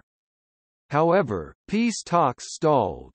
Iraq, in violation of the UN ceasefire, refused to withdraw its troops from 7,800 square kilometers (3,000 square miles) of disputed territory at the border area unless the Iranians accepted Iraq's full sovereignty over the Shatt al-Arab waterway. Foreign powers continued to support Iraq, which wanted to gain at the negotiating table what they failed to achieve on the battlefield, and Iran was portrayed as the one not wanting peace. Iran, in response, refused to release 70,000 Iraqi prisoners of war, compared to 40,000 Iranian prisoners of war held by Iraq. They also continued to carry out a naval blockade of Iraq, although its effects were mitigated by Iraqi use of ports in friendly neighboring Arab countries. Iran also began to improve relations with many of the states that opposed it during the war. Because of Iranian actions, by 1990, Saddam had become more conciliatory, and in a letter to the now President Rafsanjani, he became more open to the idea of a peace agreement, although he still insisted on full sovereignty over the Shatt al-Arab. By 1990, Iran was undergoing military rearmament and reorganization, and purchased $10 billion worth of heavy weaponry from the USSR and China, including aircraft, tanks, and missiles. Rafsanjani reversed Iran's self-imposed ban on chemical weapons, and ordered the manufacture and stockpile of them. Iran destroyed them in 1993 after ratifying the Chemical Weapons Convention. As war with the Western powers loomed, Iraq became concerned about the possibility of Iran mending its relations with the West in order to attack Iraq. Iraq had lost its support from the West, and its position in Iran was increasingly untenable. Saddam realized that if Iran attempted to expel the Iraqis from the disputed territories in the border area, it was likely they would succeed. Shortly after his invasion of Kuwait, Saddam wrote a letter to Rafsanjani stating that Iraq recognized Iranian rights over the eastern half of the Shatt al-Arab, a reversion to status quo ante bellum that he had repudiated a decade earlier, and that he would accept Iran's demands and withdraw Iraq's military from the disputed territories. A peace agreement was signed finalizing the terms of the UN resolution, diplomatic relations were restored, and by late 1990–early 1991, the Iraqi military withdrew. The UN peacekeepers withdrew from the border shortly afterward. Most of the prisoners of war were released in 1990, although some remained as late as 2003. Iranian politicians declared it to be the greatest victory in the history of the Islamic Republic of Iran. Most historians and analysts consider the war to be a stalemate. Certain analysts believe that Iraq won, on the basis of the successes of their 1988 offensives which thwarted Iran's major territorial ambitions in Iraq and persuaded Iran to accept the ceasefire. Iranian analysts believe that they won the war because although they did not succeed in overthrowing the Iraqi government, they thwarted Iraq's major territorial ambitions in Iran, and that, 2 years after the war had ended, Iraq permanently gave up its claim of ownership over the entire Shatt al-Arab as well. On 9 December 1991, Javier Pérez de Cuellar, UN Secretary-General at the time, reported that Iraq's initiation of the war was unjustified, as was its occupation of Iranian territory and use of chemical weapons against civilians, that Iraq's explanations do not appear sufficient or acceptable to the international community as a fact. The attack cannot be justified under the Charter of the United Nations, any recognized rules and principles of international law, or any principles of international morality, and entails the responsibility for conflict. Even if before the outbreak of the conflict there had been some encroachment by Iran on Iraqi territory, such encroachment did not justify Iraq's aggression against Iran, which was followed by Iraq's continuous occupation of Iranian territory during the conflict, in violation of the prohibition of the use of force, which is regarded as one of the rules of jus cogens. On one occasion I had to note with deep regret the expert's conclusion that chemical weapons been used against Iranian civilians in an area adjacent to an urban center lacking any protection against that kind of attack. He also stated that had the UN accepted this fact earlier, the war would have almost certainly not lasted as long as it did. Iran, encouraged by the announcement, sought reparations from Iraq, but never received any. Throughout the 1990s and early 2000s, Iran and Iraq relations remained balanced between a Cold War and a Cold Peace.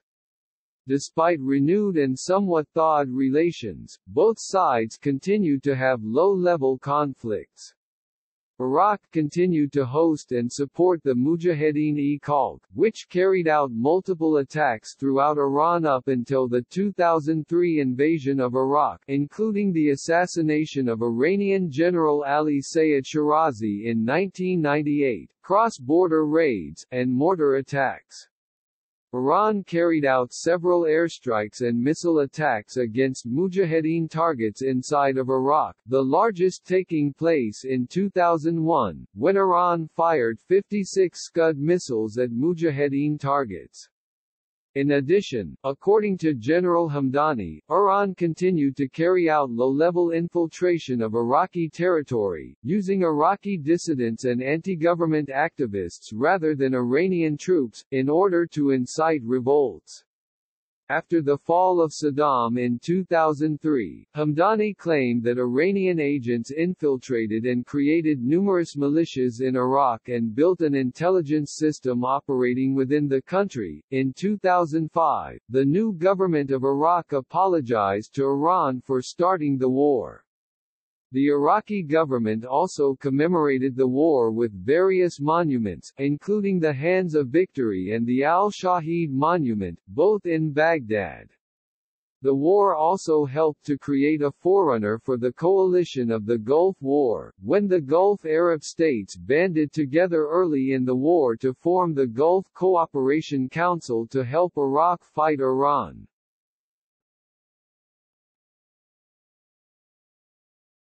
Topic: Economic situation. The economic loss at the time was believed to exceed $500 billion for each country, $1.2 trillion total. In addition, economic development stalled and oil exports were disrupted. Iraq had accrued more than $130 billion of international debt, excluding interest, and was also weighed down by a slowed GDP growth. Iraq's debt to Paris Club amounted to $21 billion, 85% of which had originated from the combined inputs of Japan, the USSR, France, Germany, the United States, Italy and the United Kingdom. The largest portion of Iraq's debt, amounting to $130 billion, was to its former Arab backers, with $67 billion loaned by Kuwait, Saudi Arabia, Qatar, UAE, and Jordan. After the war, Iraq accused Kuwait of slant drilling and stealing oil, inciting its invasion of Kuwait, which in turn worsened Iraq's financial situation. The United Nations Compensation Commission mandated Iraq to pay reparations of more than $200 billion to victims of the invasion, including Kuwait and the United States. To enforce payment, Iraq was put under a complete international embargo, which further strained the Iraqi economy and pushed its external debt to private and public sectors to more than $500 billion by the end of Saddam's rule. Combined with Iraq's negative economic growth after prolonged international sanctions, this produced a debt-to-GDP ratio of more than 1,000%, making Iraq the most indebted developing country in the world. The unsustainable economic situation compelled the new Iraqi government to request that a considerable portion of debt incurred during the Iran-Iraq War be written off. Much of the oil industry in both countries was damaged in air raids.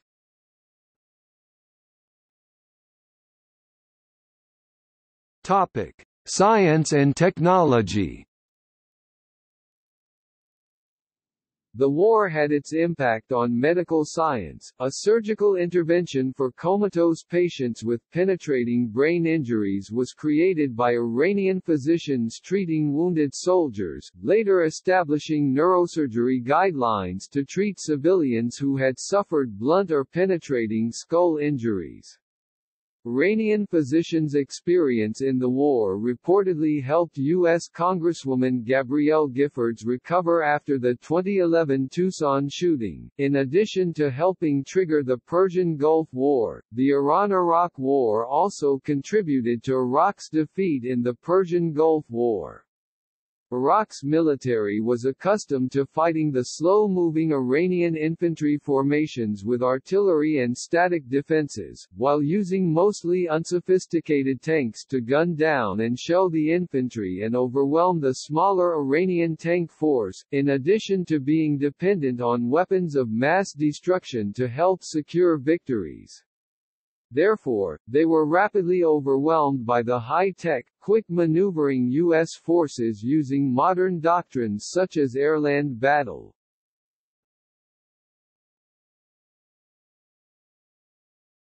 Topic: Domestic situation.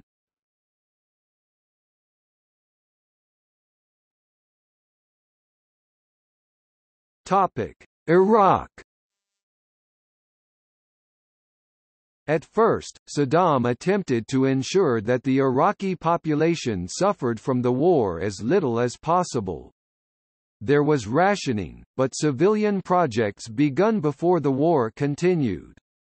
At the same time, the already extensive personality cult around Saddam reached new heights while the regime tightened its control over the military. After the Iranian victories of the spring of 1982 and the Syrian closure of Iraq's main pipeline, Saddam did a volte-face on his policy towards the home front. A policy of austerity and total war was introduced, with the entire population being mobilized for the war effort.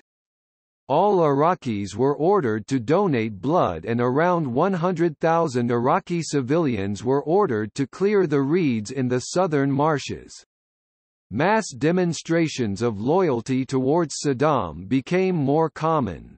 Saddam also began implementing a policy of discrimination against Iraqis of Iranian origin. In the summer of 1982, Saddam began a campaign of terror. More than 300 Iraqi army officers were executed for their failures on the battlefield. In 1983, a major crackdown was launched on the leadership of the Shia community.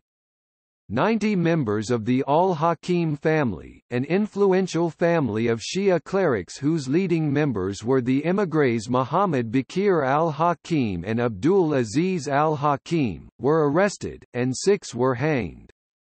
The crackdown on Kurds saw 8,000 members of the Barzani clan, whose leader, Masoud Barzani, also led the Kurdistan Democratic Party, similarly executed. From 1983 onwards, a campaign of increasingly brutal repression was started against the Iraqi Kurds, characterized by Israeli historian Ephraim Karsh as having assumed genocidal proportions. By 1988, the Al-Anfal campaign was intended to pacify Iraqi Kurdistan permanently. Topic: Gaining civilian support. To secure the loyalty of the Shia population, Saddam allowed more Shias into the Ba'ath Party and the government, and improved Shia living standards, which had been lower than those of the Iraqi Sunnis. Saddam had the state pay for restoring Imam Ali's tomb with white marble imported from Italy. The Baathists also increased their policies of repression against the Shia. The most infamous event was the massacre of 148 civilians of the Shia town of Dujail. Despite the costs of the war, the Iraqi regime made generous contributions to Shia Waqf religious endowments as part of the price of buying Iraqi Shia support. The importance of winning Shia support was such that welfare services in Shia areas were expanded during a time in which the Iraqi regime was pursuing austerity in all other non-military fields. During the first years of the war in the early 1980s, the Iraqi government tried to accommodate the Kurds in order to focus on the war against Iran. In 1983, the Patriotic Union of Kurdistan agreed to cooperate with Baghdad, but the Kurdistan Democratic Party (KDP) remained opposed. In 1983, Saddam signed an autonomy agreement with Jalal Talabani of the Patriotic Union of Kurdistan (PUK), though Saddam later reneged on the agreement. By 1985, the PUK and KDP had joined forces, and Iraqi Kurdistan saw widespread guerrilla warfare up to the end of the war.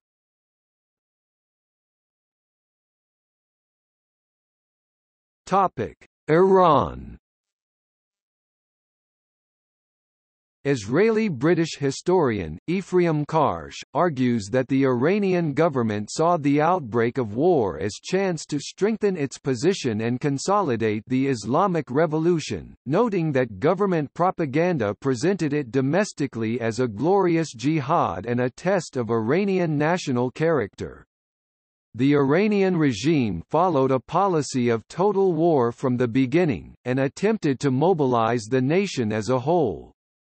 They established a group known as the Reconstruction Campaign, whose members were exempted from conscription and were instead sent into the countryside to work on farms to replace the men serving at the front. Iranian workers had a day's pay deducted from their paychecks every month to help finance the war, and mass campaigns were launched to encourage the public to donate food, money, and blood.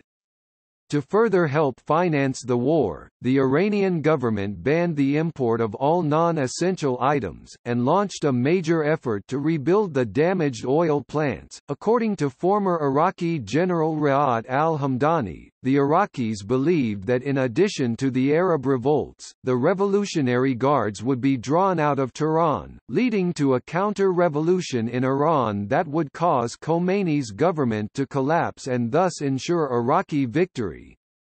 However, rather than turning against the revolutionary government as experts had predicted, Iran's people, including Iranian Arabs, rallied in support of the country and put up a stiff resistance.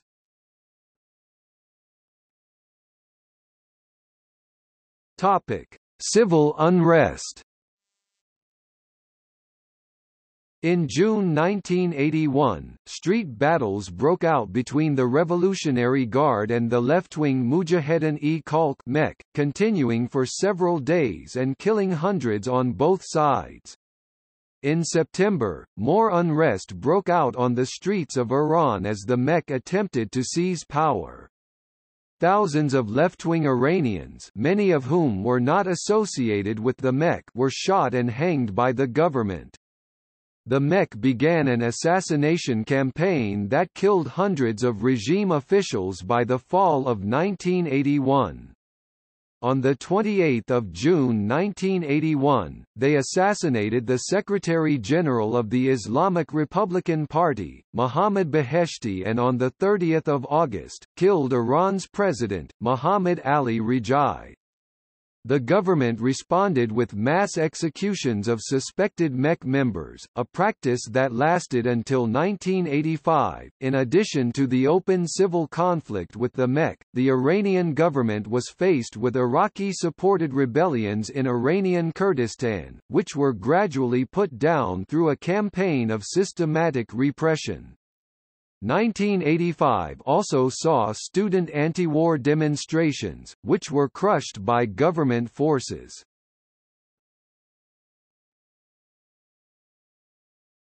Topic: Economy. The war furthered the decline of the Iranian economy that had begun with the revolution in 1978–79. Between 1979 and 1981, foreign exchange reserves fell from $14.6 billion to $1 billion.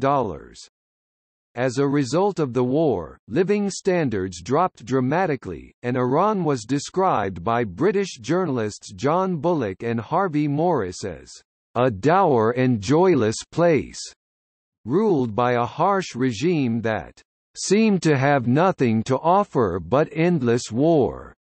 Though Iran was becoming bankrupt, Khomeini interpreted Islam's prohibition of usury to mean they could not borrow against future oil revenues to meet war expenses. As a result, Iran funded the war by the income from oil exports after cash had run out. The revenue from oil dropped from $20 billion in 1982 to $5 billion in 1988. French historian Pierre Razou argued that this sudden drop in economic industrial potential, in conjunction with the increasing aggression of Iraq, placed Iran in a challenging position that had little leeway other than accepting Iraq's conditions of peace. In January 1985, former Prime Minister and anti-war Islamic Liberation Movement co-founder Mehdi Bazargan criticized the war in a telegram to the United Nations, calling it un-Islamic and illegitimate and arguing that Khomeini should have accepted Saddam's truce offer in 1982 instead of attempting to overthrow the Ba'ath. In a public letter to Khomeini sent in May 1988, he added, "Since 1986, you have not stopped proclaiming victory, and now you are calling upon population to resist until victory. Is that not an admission of failure on your part?" Khomeini was annoyed by Bazargan's telegram, and issued a lengthy public rebuttal in which he defended the war as both Islamic and just. By 1987, Iranian morale had begun to crumble, reflected in the failure of government campaigns to recruit martyrs for the front. Israeli historian Ephraim Karsh points to the decline in morale in 1987–88 as being a major factor in Iran's decision to accept the ceasefire of 1988. Not all saw the war in negative terms. The Islamic Revolution of Iran was strengthened and radicalized. The Iranian government-owned Etalat newspaper wrote, "There is not a single school or town that is excluded from the happiness of holy defense of the nation, from drinking the exquisite elixir of martyrdom, or from the sweet death of the martyr, who dies in order to live forever in paradise."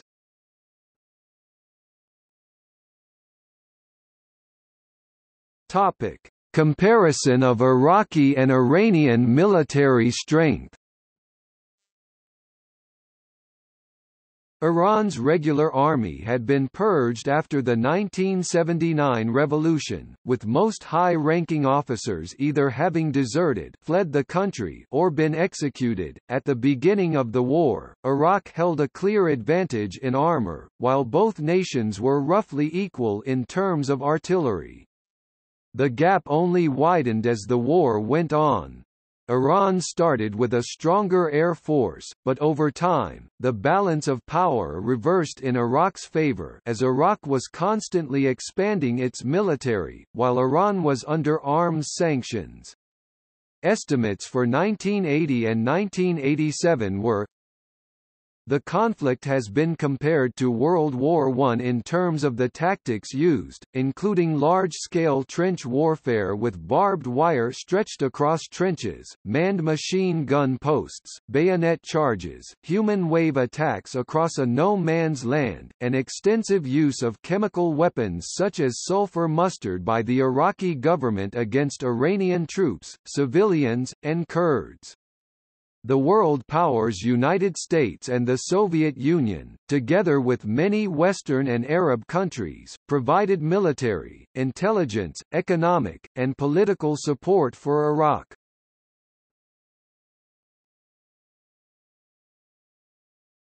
Topic: Foreign support to Iraq and Iran. During the war, Iraq was regarded by the West and the Soviet Union as a counterbalance to post-revolutionary Iran.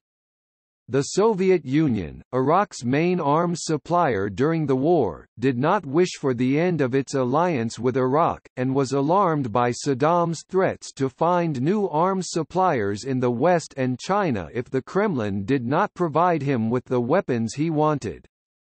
The Soviet Union hoped to use the threat of reducing arms supplies to Iraq as leverage for forming a Soviet-Iranian alliance. During the early years of the war, the United States lacked meaningful relations with either Iran or Iraq, the former due to the Iranian Revolution and the Iran hostage crisis, and the latter because of Iraq's alliance with the Soviet Union and hostility towards Israel.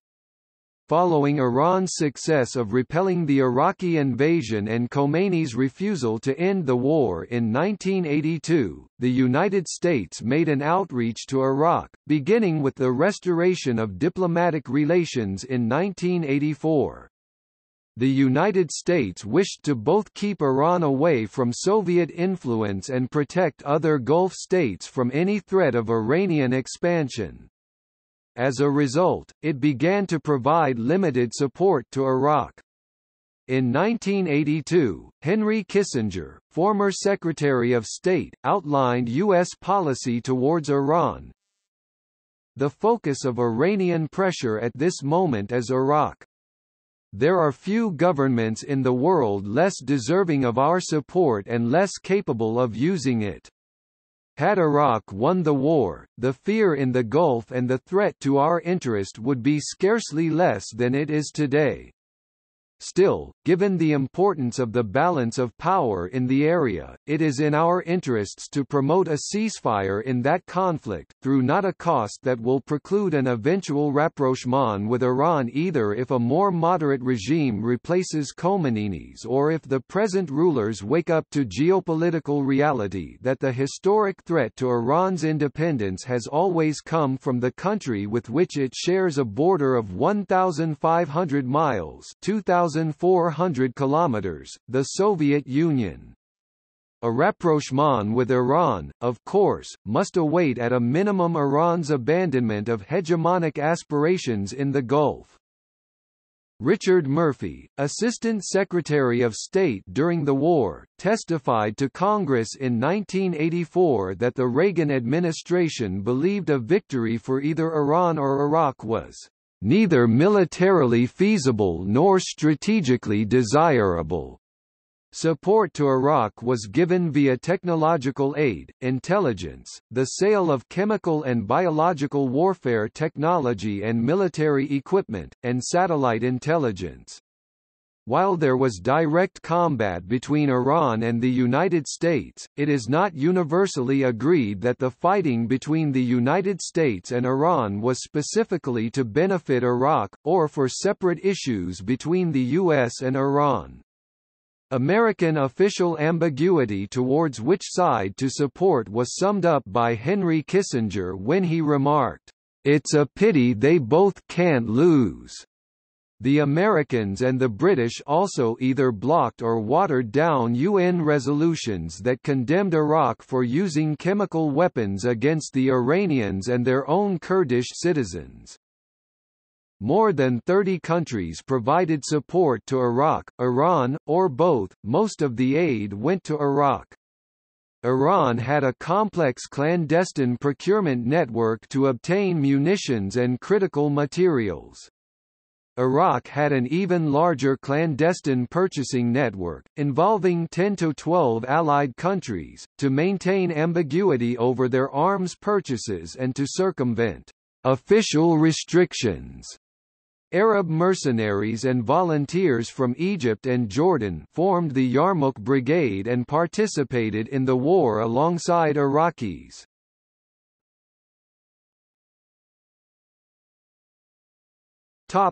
Iraq.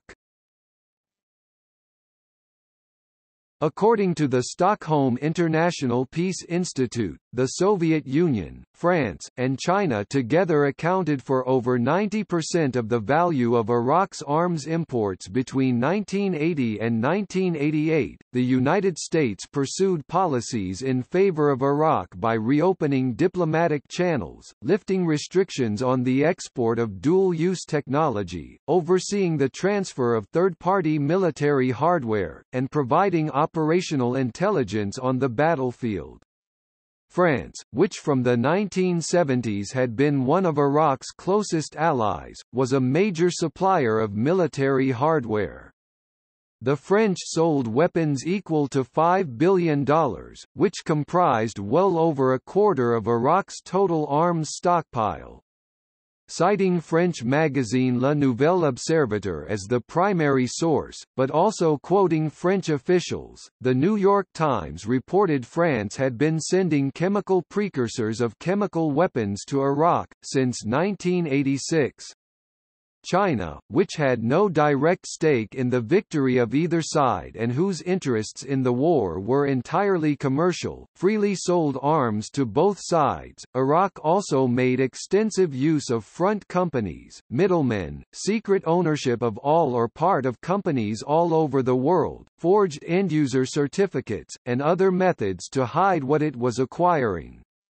Some transactions may have involved people, shipping, and manufacturing in as many as 10 countries. Support from Great Britain exemplified the methods by which Iraq would circumvent export controls. Iraq bought at least one British company with operations in the United Kingdom and the United States, and had a complex relationship with France and the Soviet Union, its major suppliers of actual weapons. The United Nations Security Council initially called for a ceasefire after a week of fighting while Iraq was occupying Iranian territory, and renewed the call on later occasions. However, the UN did not come to Iran's aid to repel the Iraqi invasion, and the Iranians thus interpreted the UN as subtly biased in favor of Iraq.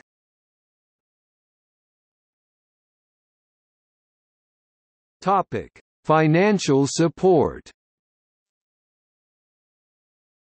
Iraq's main financial backers were the oil-rich Persian Gulf states, most notably Saudi Arabia $30.9 billion, Kuwait $8.2 billion, and the United Arab Emirates $8 billion.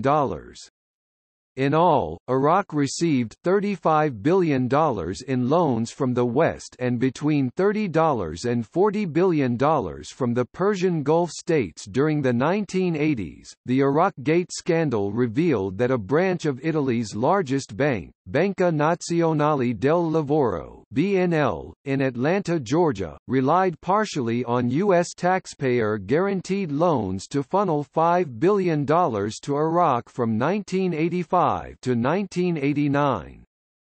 In August 1989, when FBI agents raided the Atlanta branch of BNL, branch manager Christopher Drogool was charged with making unauthorized, clandestine, and illegal loans to Iraq, some of which, according to his indictment, were used to purchase arms and weapons technology. According to the Financial Times, Hewlett-Packard, Tektronix, and Matrix Churchill's branch in Ohio were among the companies shipping militarily useful technology to Iraq under the eye of the U.S. government.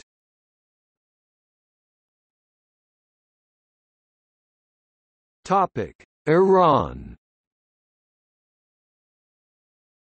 While the United States directly fought Iran, citing freedom of navigation as a major casus belli, it also indirectly supplied some weapons to Iran as part of a complex and illegal program that became known as the Iran-Contra affair. These secret sales were partly to help secure the release of hostages held in Lebanon, and partly to make money to help the Contras rebel group in Nicaragua. This arms for hostages agreement turned into a major scandal. North Korea was a major arms supplier to Iran, often acting as a third party in arms deals between Iran and the Communist bloc. Support included domestically manufactured arms and Eastern Bloc weapons, for which the major powers wanted deniability. Among the other arms suppliers and supporters of Iran's Islamic Revolution, the major ones were Libya, Syria, and China. According to the Stockholm International Peace Institute, China was the largest foreign arms supplier to Iran between 1980 and 1988. Syria and Libya, breaking Arab solidarity, supported Iran with arms, rhetoric, and diplomacy.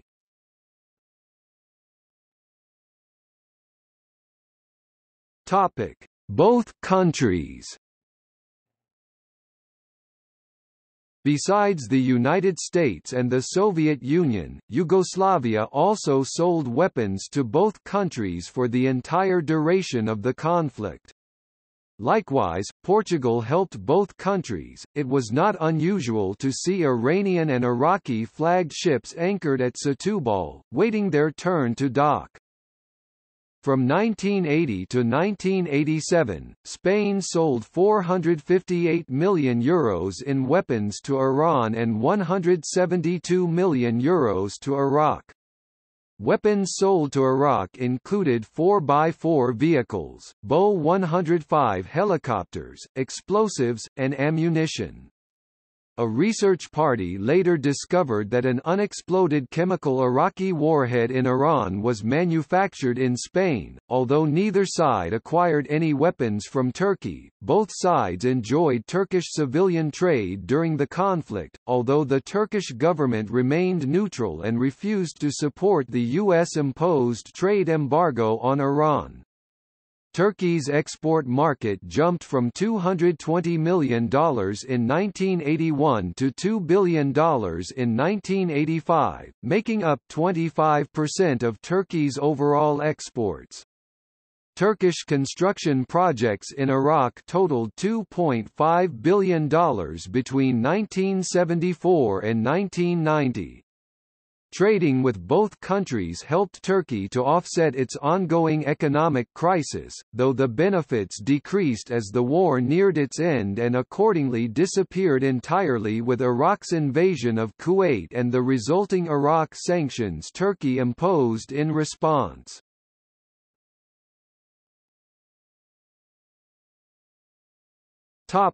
U.S. involvement. According to Foreign Policy, the Iraqis used mustard gas and sarin prior to four major offensives in early 1988 that relied on U.S. satellite imagery, maps, and other intelligence.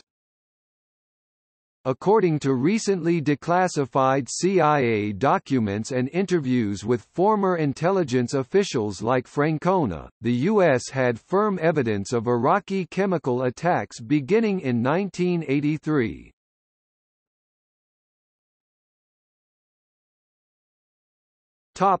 U.S. embargo.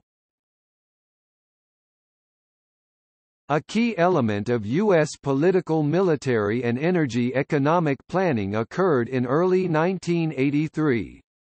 The Iran–Iraq War had been going on for 3 years and there were significant casualties on both sides, reaching hundreds of thousands. Within the Reagan National Security Council, concern was growing that the war could spread beyond the boundaries of the two belligerents. A National Security Planning Group meeting was called, chaired by Vice President George Bush, to review U.S. options.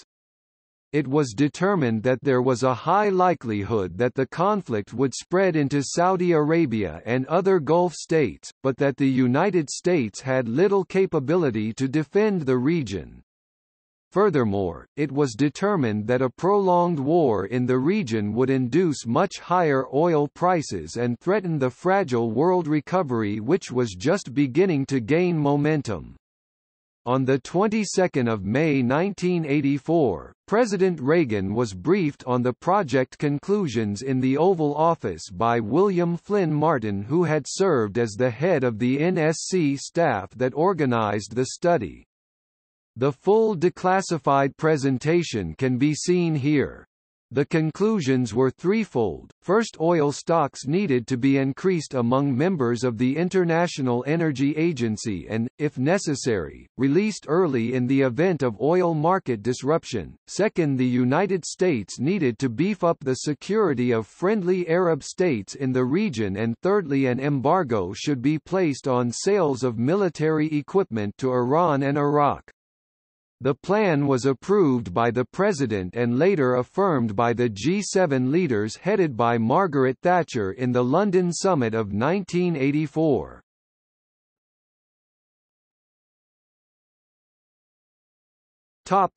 Iraqi attack on U.S. warship. On 17 May 1987, an Iraqi Dassault Mirage F-1 fighter jet launched two Exocet missiles at the USS Stark, a Perry-class frigate.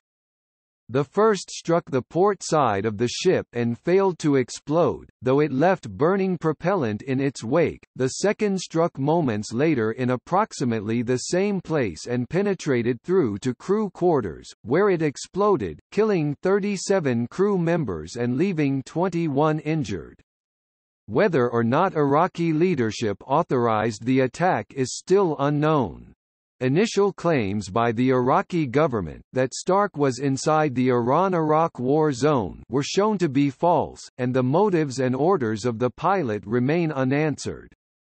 Though American officials claimed that the pilot who attacked Stark had been executed, an ex-Iraqi Air Force commander since stated he had not been punished, and was still alive at the time.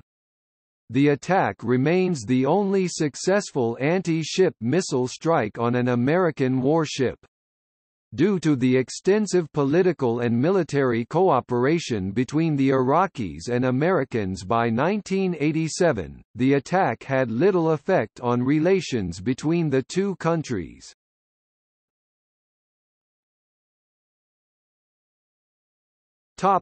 U.S. military actions toward Iran.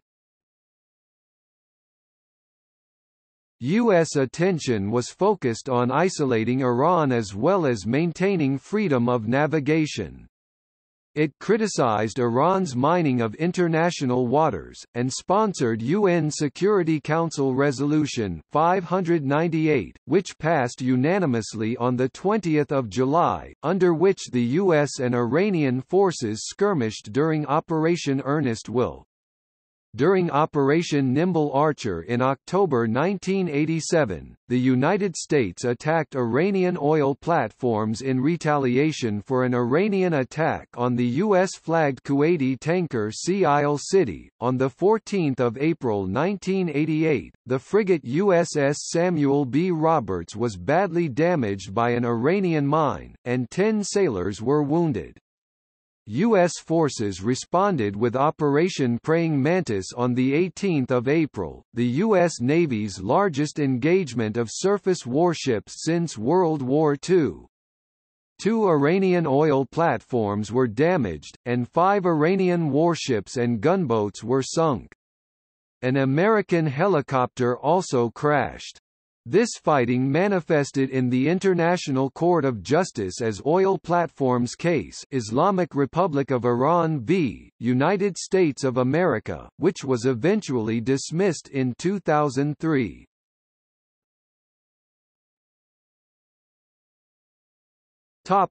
U.S. shoots down civilian airliner. In the course of escorts by the U.S. Navy, the cruiser USS Vincennes shot down Iran Air Flight 655 on 3 July 1988, killing all 290 passengers and crew on board.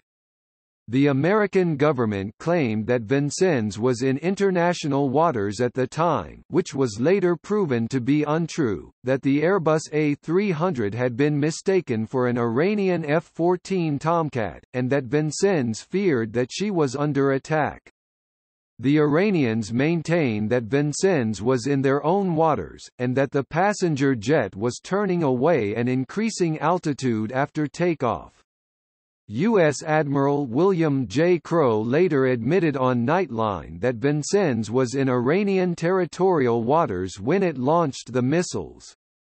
At the time of the attack, Admiral Crowe claimed that the Iranian plane did not identify itself and sent no response to warning signals he had sent. In 1996, the United States expressed their regret for the event and the civilian deaths it caused.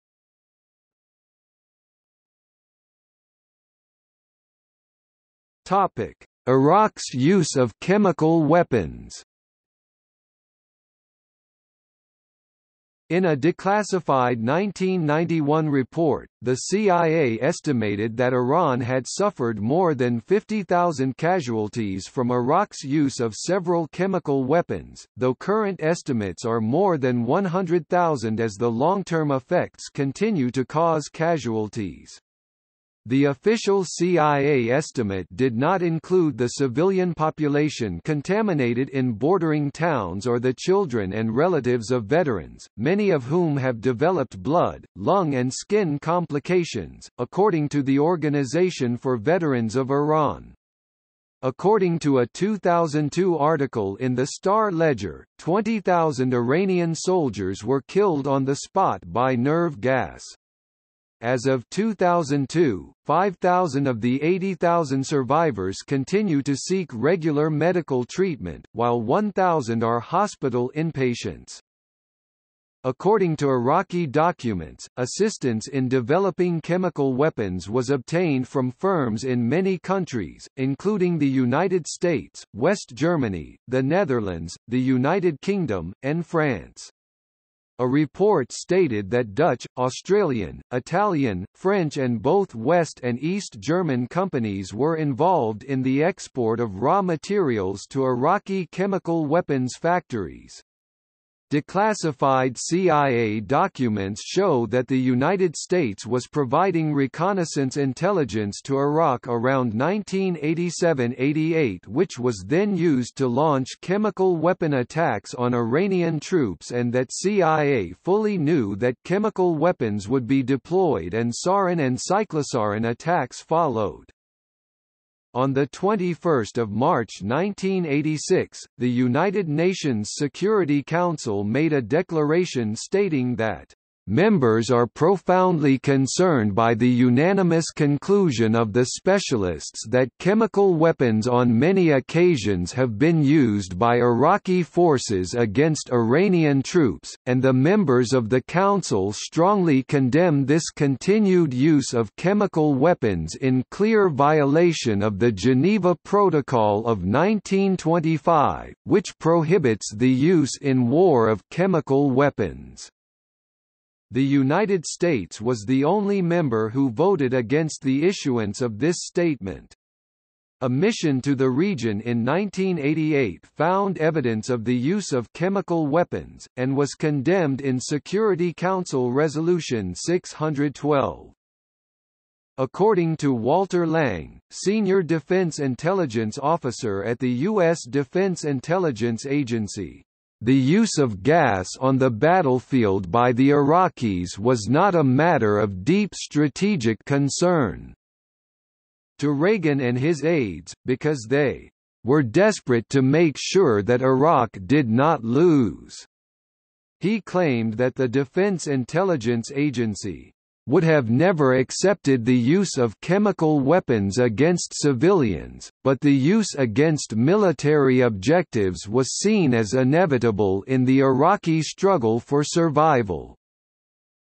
The Reagan administration did not stop aiding Iraq after receiving reports of the use of poison gas on Kurdish civilians. The United States accused Iran of using chemical weapons as well, though the allegations have been disputed. Joost Hilterman, the principal researcher for Human Rights Watch between 1992 and 1994, conducted a 2-year study that included a field investigation in Iraq, and obtained Iraqi government documents in the process.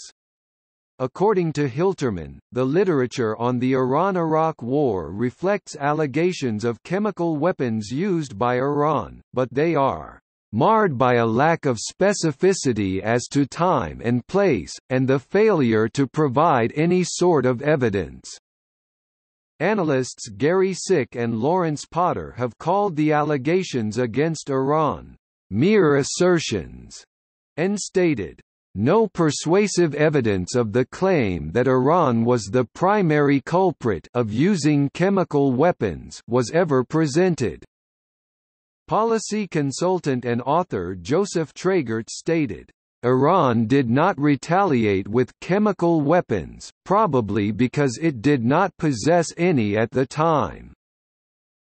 At his trial in December 2006, Saddam said he would take responsibility, "with honor," for any attacks on Iran using conventional or chemical weapons during the war, but that he took issue with the charges that he ordered attacks on Iraqis.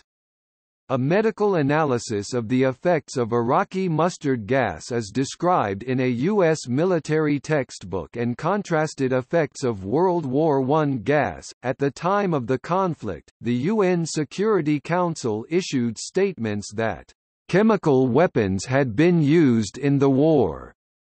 UN statements never clarified that only Iraq was using chemical weapons, and according to retrospective authors, the international community remained silent as Iraq used weapons of mass destruction against Iranian as well as Iraqi Kurds.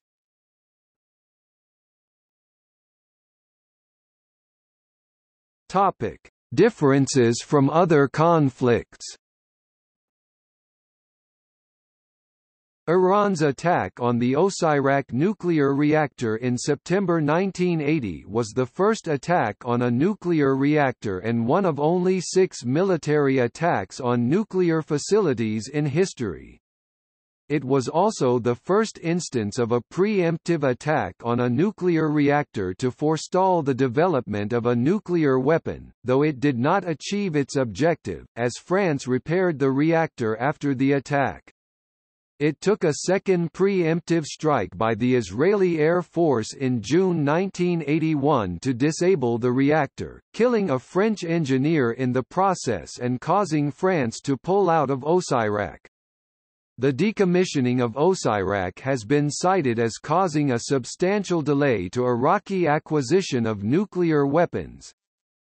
The Iran-Iraq War was the first and only conflict in the history of warfare in which both forces used ballistic missiles against each other.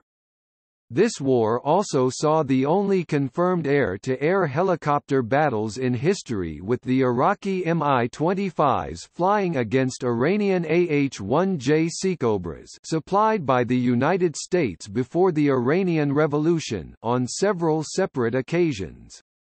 In November 1980, not long after Iraq's initial invasion of Iran, 2 Iranian Seacobras engaged 2 Mi-25s with tow-wire guided anti-tank missiles. One Mi-25 went down immediately, the other was badly damaged and crashed before reaching base. The Iranians repeated this accomplishment on 24 April 1981, destroying 2 Mi-25s without incurring losses to themselves. One Mi-25 was also downed by an IRIAFF-14A. The Iraqis hit back, claiming the destruction of a Seacobra on 14 September 1983 with YAKB machine gun, then 3 Seacobras on 5 February 1984 and 3 more on 25 February 1984, 2 with Falanga missiles, 1 with S-5 rockets. After a lull in helicopter losses, each side lost a gunship on 13 February 1986. Later, a Mi-25 claimed a Seacobra shot down with YAKB gun on 16 February, and a Seacobra claimed a Mi-25 shot down with rockets on 18 February. The last engagement between the two types was on the 22nd of May 1986, when Mi-25s shot down a Seacobra. The final claim tally was 10 Seacobras and 6 Mi-25s destroyed.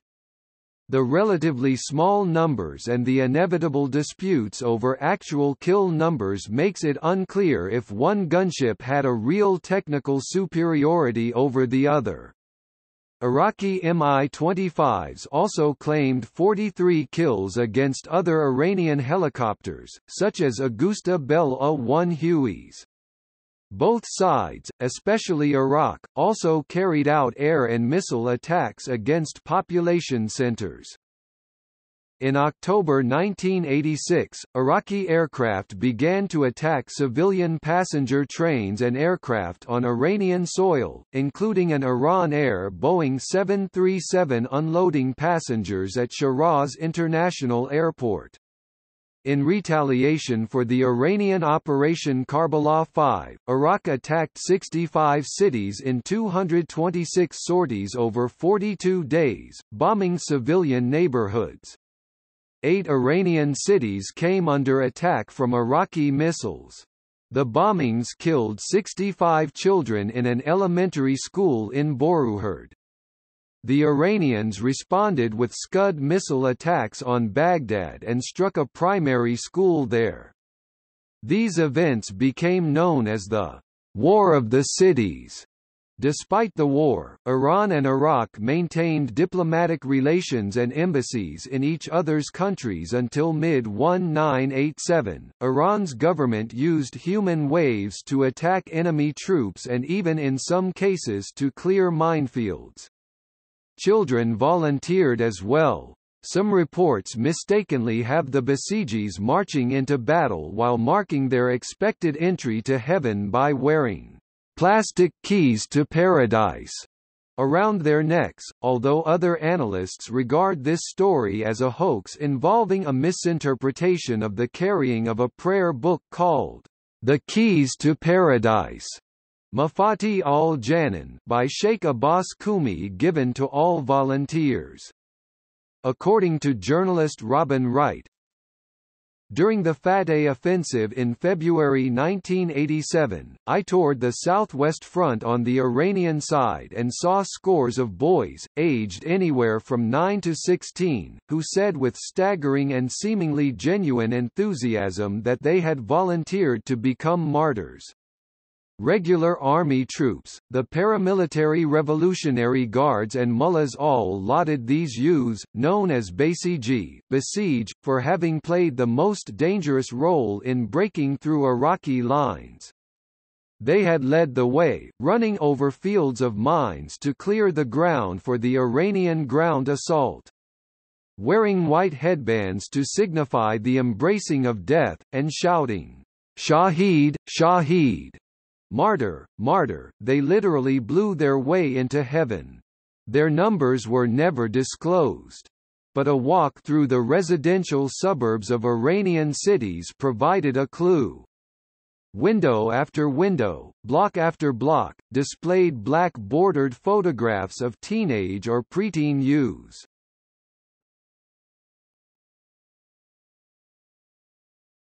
Topic: Iran and Iraq's modern relationship. The relationship between these two nations has warmed immensely since the downfall of Saddam Hussein, but mostly out of pragmatic interest. Iran and Iraq share many common interests, as they share a common enemy in the Islamic State. Significant military assistance has been provided by Iran to Iraq, and this has bought them a large amount of political influence in Iraq's newly elected Shiite government. Iraq is also heavily dependent on the more stable and developed Iran for its energy needs, so a peaceful customer is likely a high priority for Iran, foreign policy-wise. The Iran-Iraq war is also regarded as being a major trigger for rising sectarianism in the region, as it was viewed by many as a clash between Sunni Muslims, Iraq and other Arab states, and the Shiite revolutionaries Iran that had recently taken power in Iran. There remains lingering animosity, however, despite the pragmatic alliance that has been formed, as multiple government declarations from Iran have stated that the war will affect every issue of internal and foreign policy for decades to come. The sustained importance of this conflict is attributed mostly to the massive human and economic cost resulting from it, along with its ties to the Iranian Revolution. Another significant effect that the war has on Iran's policy is the issue of remaining war reparations. The UN estimates that Iraq owes about $149 billion, while Iran contends that, with both the direct and indirect effects taken into account, the cost of the war reaches $1 trillion. Iran has not vocalized the desire for these reparations in recent years, and has even suggested forms of financial aid. This is due most likely to Iran's interest in keeping Iraq politically stable, and imposing these reparation costs would further burden the already impoverished nation. The most important factor that governs Iraq's current foreign policy is the national government's consistent fragility following the overthrow of Saddam Hussein. Iraq's need for any and all allies that can help bring stability and bring development has allowed Iran to exert significant influence over the new Iraqi state, despite lingering memories of the war. Iraq is far too weak of a state to attempt to challenge Iran regionally, so accepting support while focusing on counterinsurgency and stabilization is in their best interest. Currently, it seems as though Iraq is being pulled in two opposing directions, between a practical relationship with Iran, who can provide a reliable source of power, as well as military support to the influential Shiite militias and political factions. The United States is pulling in the opposite direction as they offer Iraq significant economic aid packages, along with military support in the form of air and artillery strikes, all in the hopes to establish a stable ally in the region. If Iraq lurches too far in either direction, then the benefits offered to them by the other side will likely be gradually reduced or cut off completely. Another significant factor influencing relations is the shared cultural interests of their respective citizens, as they both wish to freely visit the multitude of holy sites located in both countries. Arms to Iraq. Iran–United States relations. Iraq–United States relations. Reagan Doctrine. Trial of Saddam Hussein. List of Iranian commanders in the Iran–Iraq War. Kuwait–Iraq 1973 Sanita border skirmish. Disabled Iranian veterans. Rian-e-Noorgeneral. History of Iran. History of Iraq. Persons. Franz van Anrot. Kava Golistan. List of Iranian commanders in the Iran–Iraq War. Morteza Avini, prominent photographer of the Iran–Iraq War, creator of Revayat-e-Fath. Ibrahim Hatamikia, Iranian filmmaker. Marjane Satrapi, French-Iranian author. Memoirs. Noureddin, son of Iran. One Woman's War, Da Mother. Eternal Fragrance, Last Sunday, Stories. A City Under Siege, Tales of the Iran-Iraq War. Persepolis Relevant Conflicts. Al-Faqqa Field Dispute. Baluchi Autonomist Movement. List of modern conflicts in the Middle East. Notes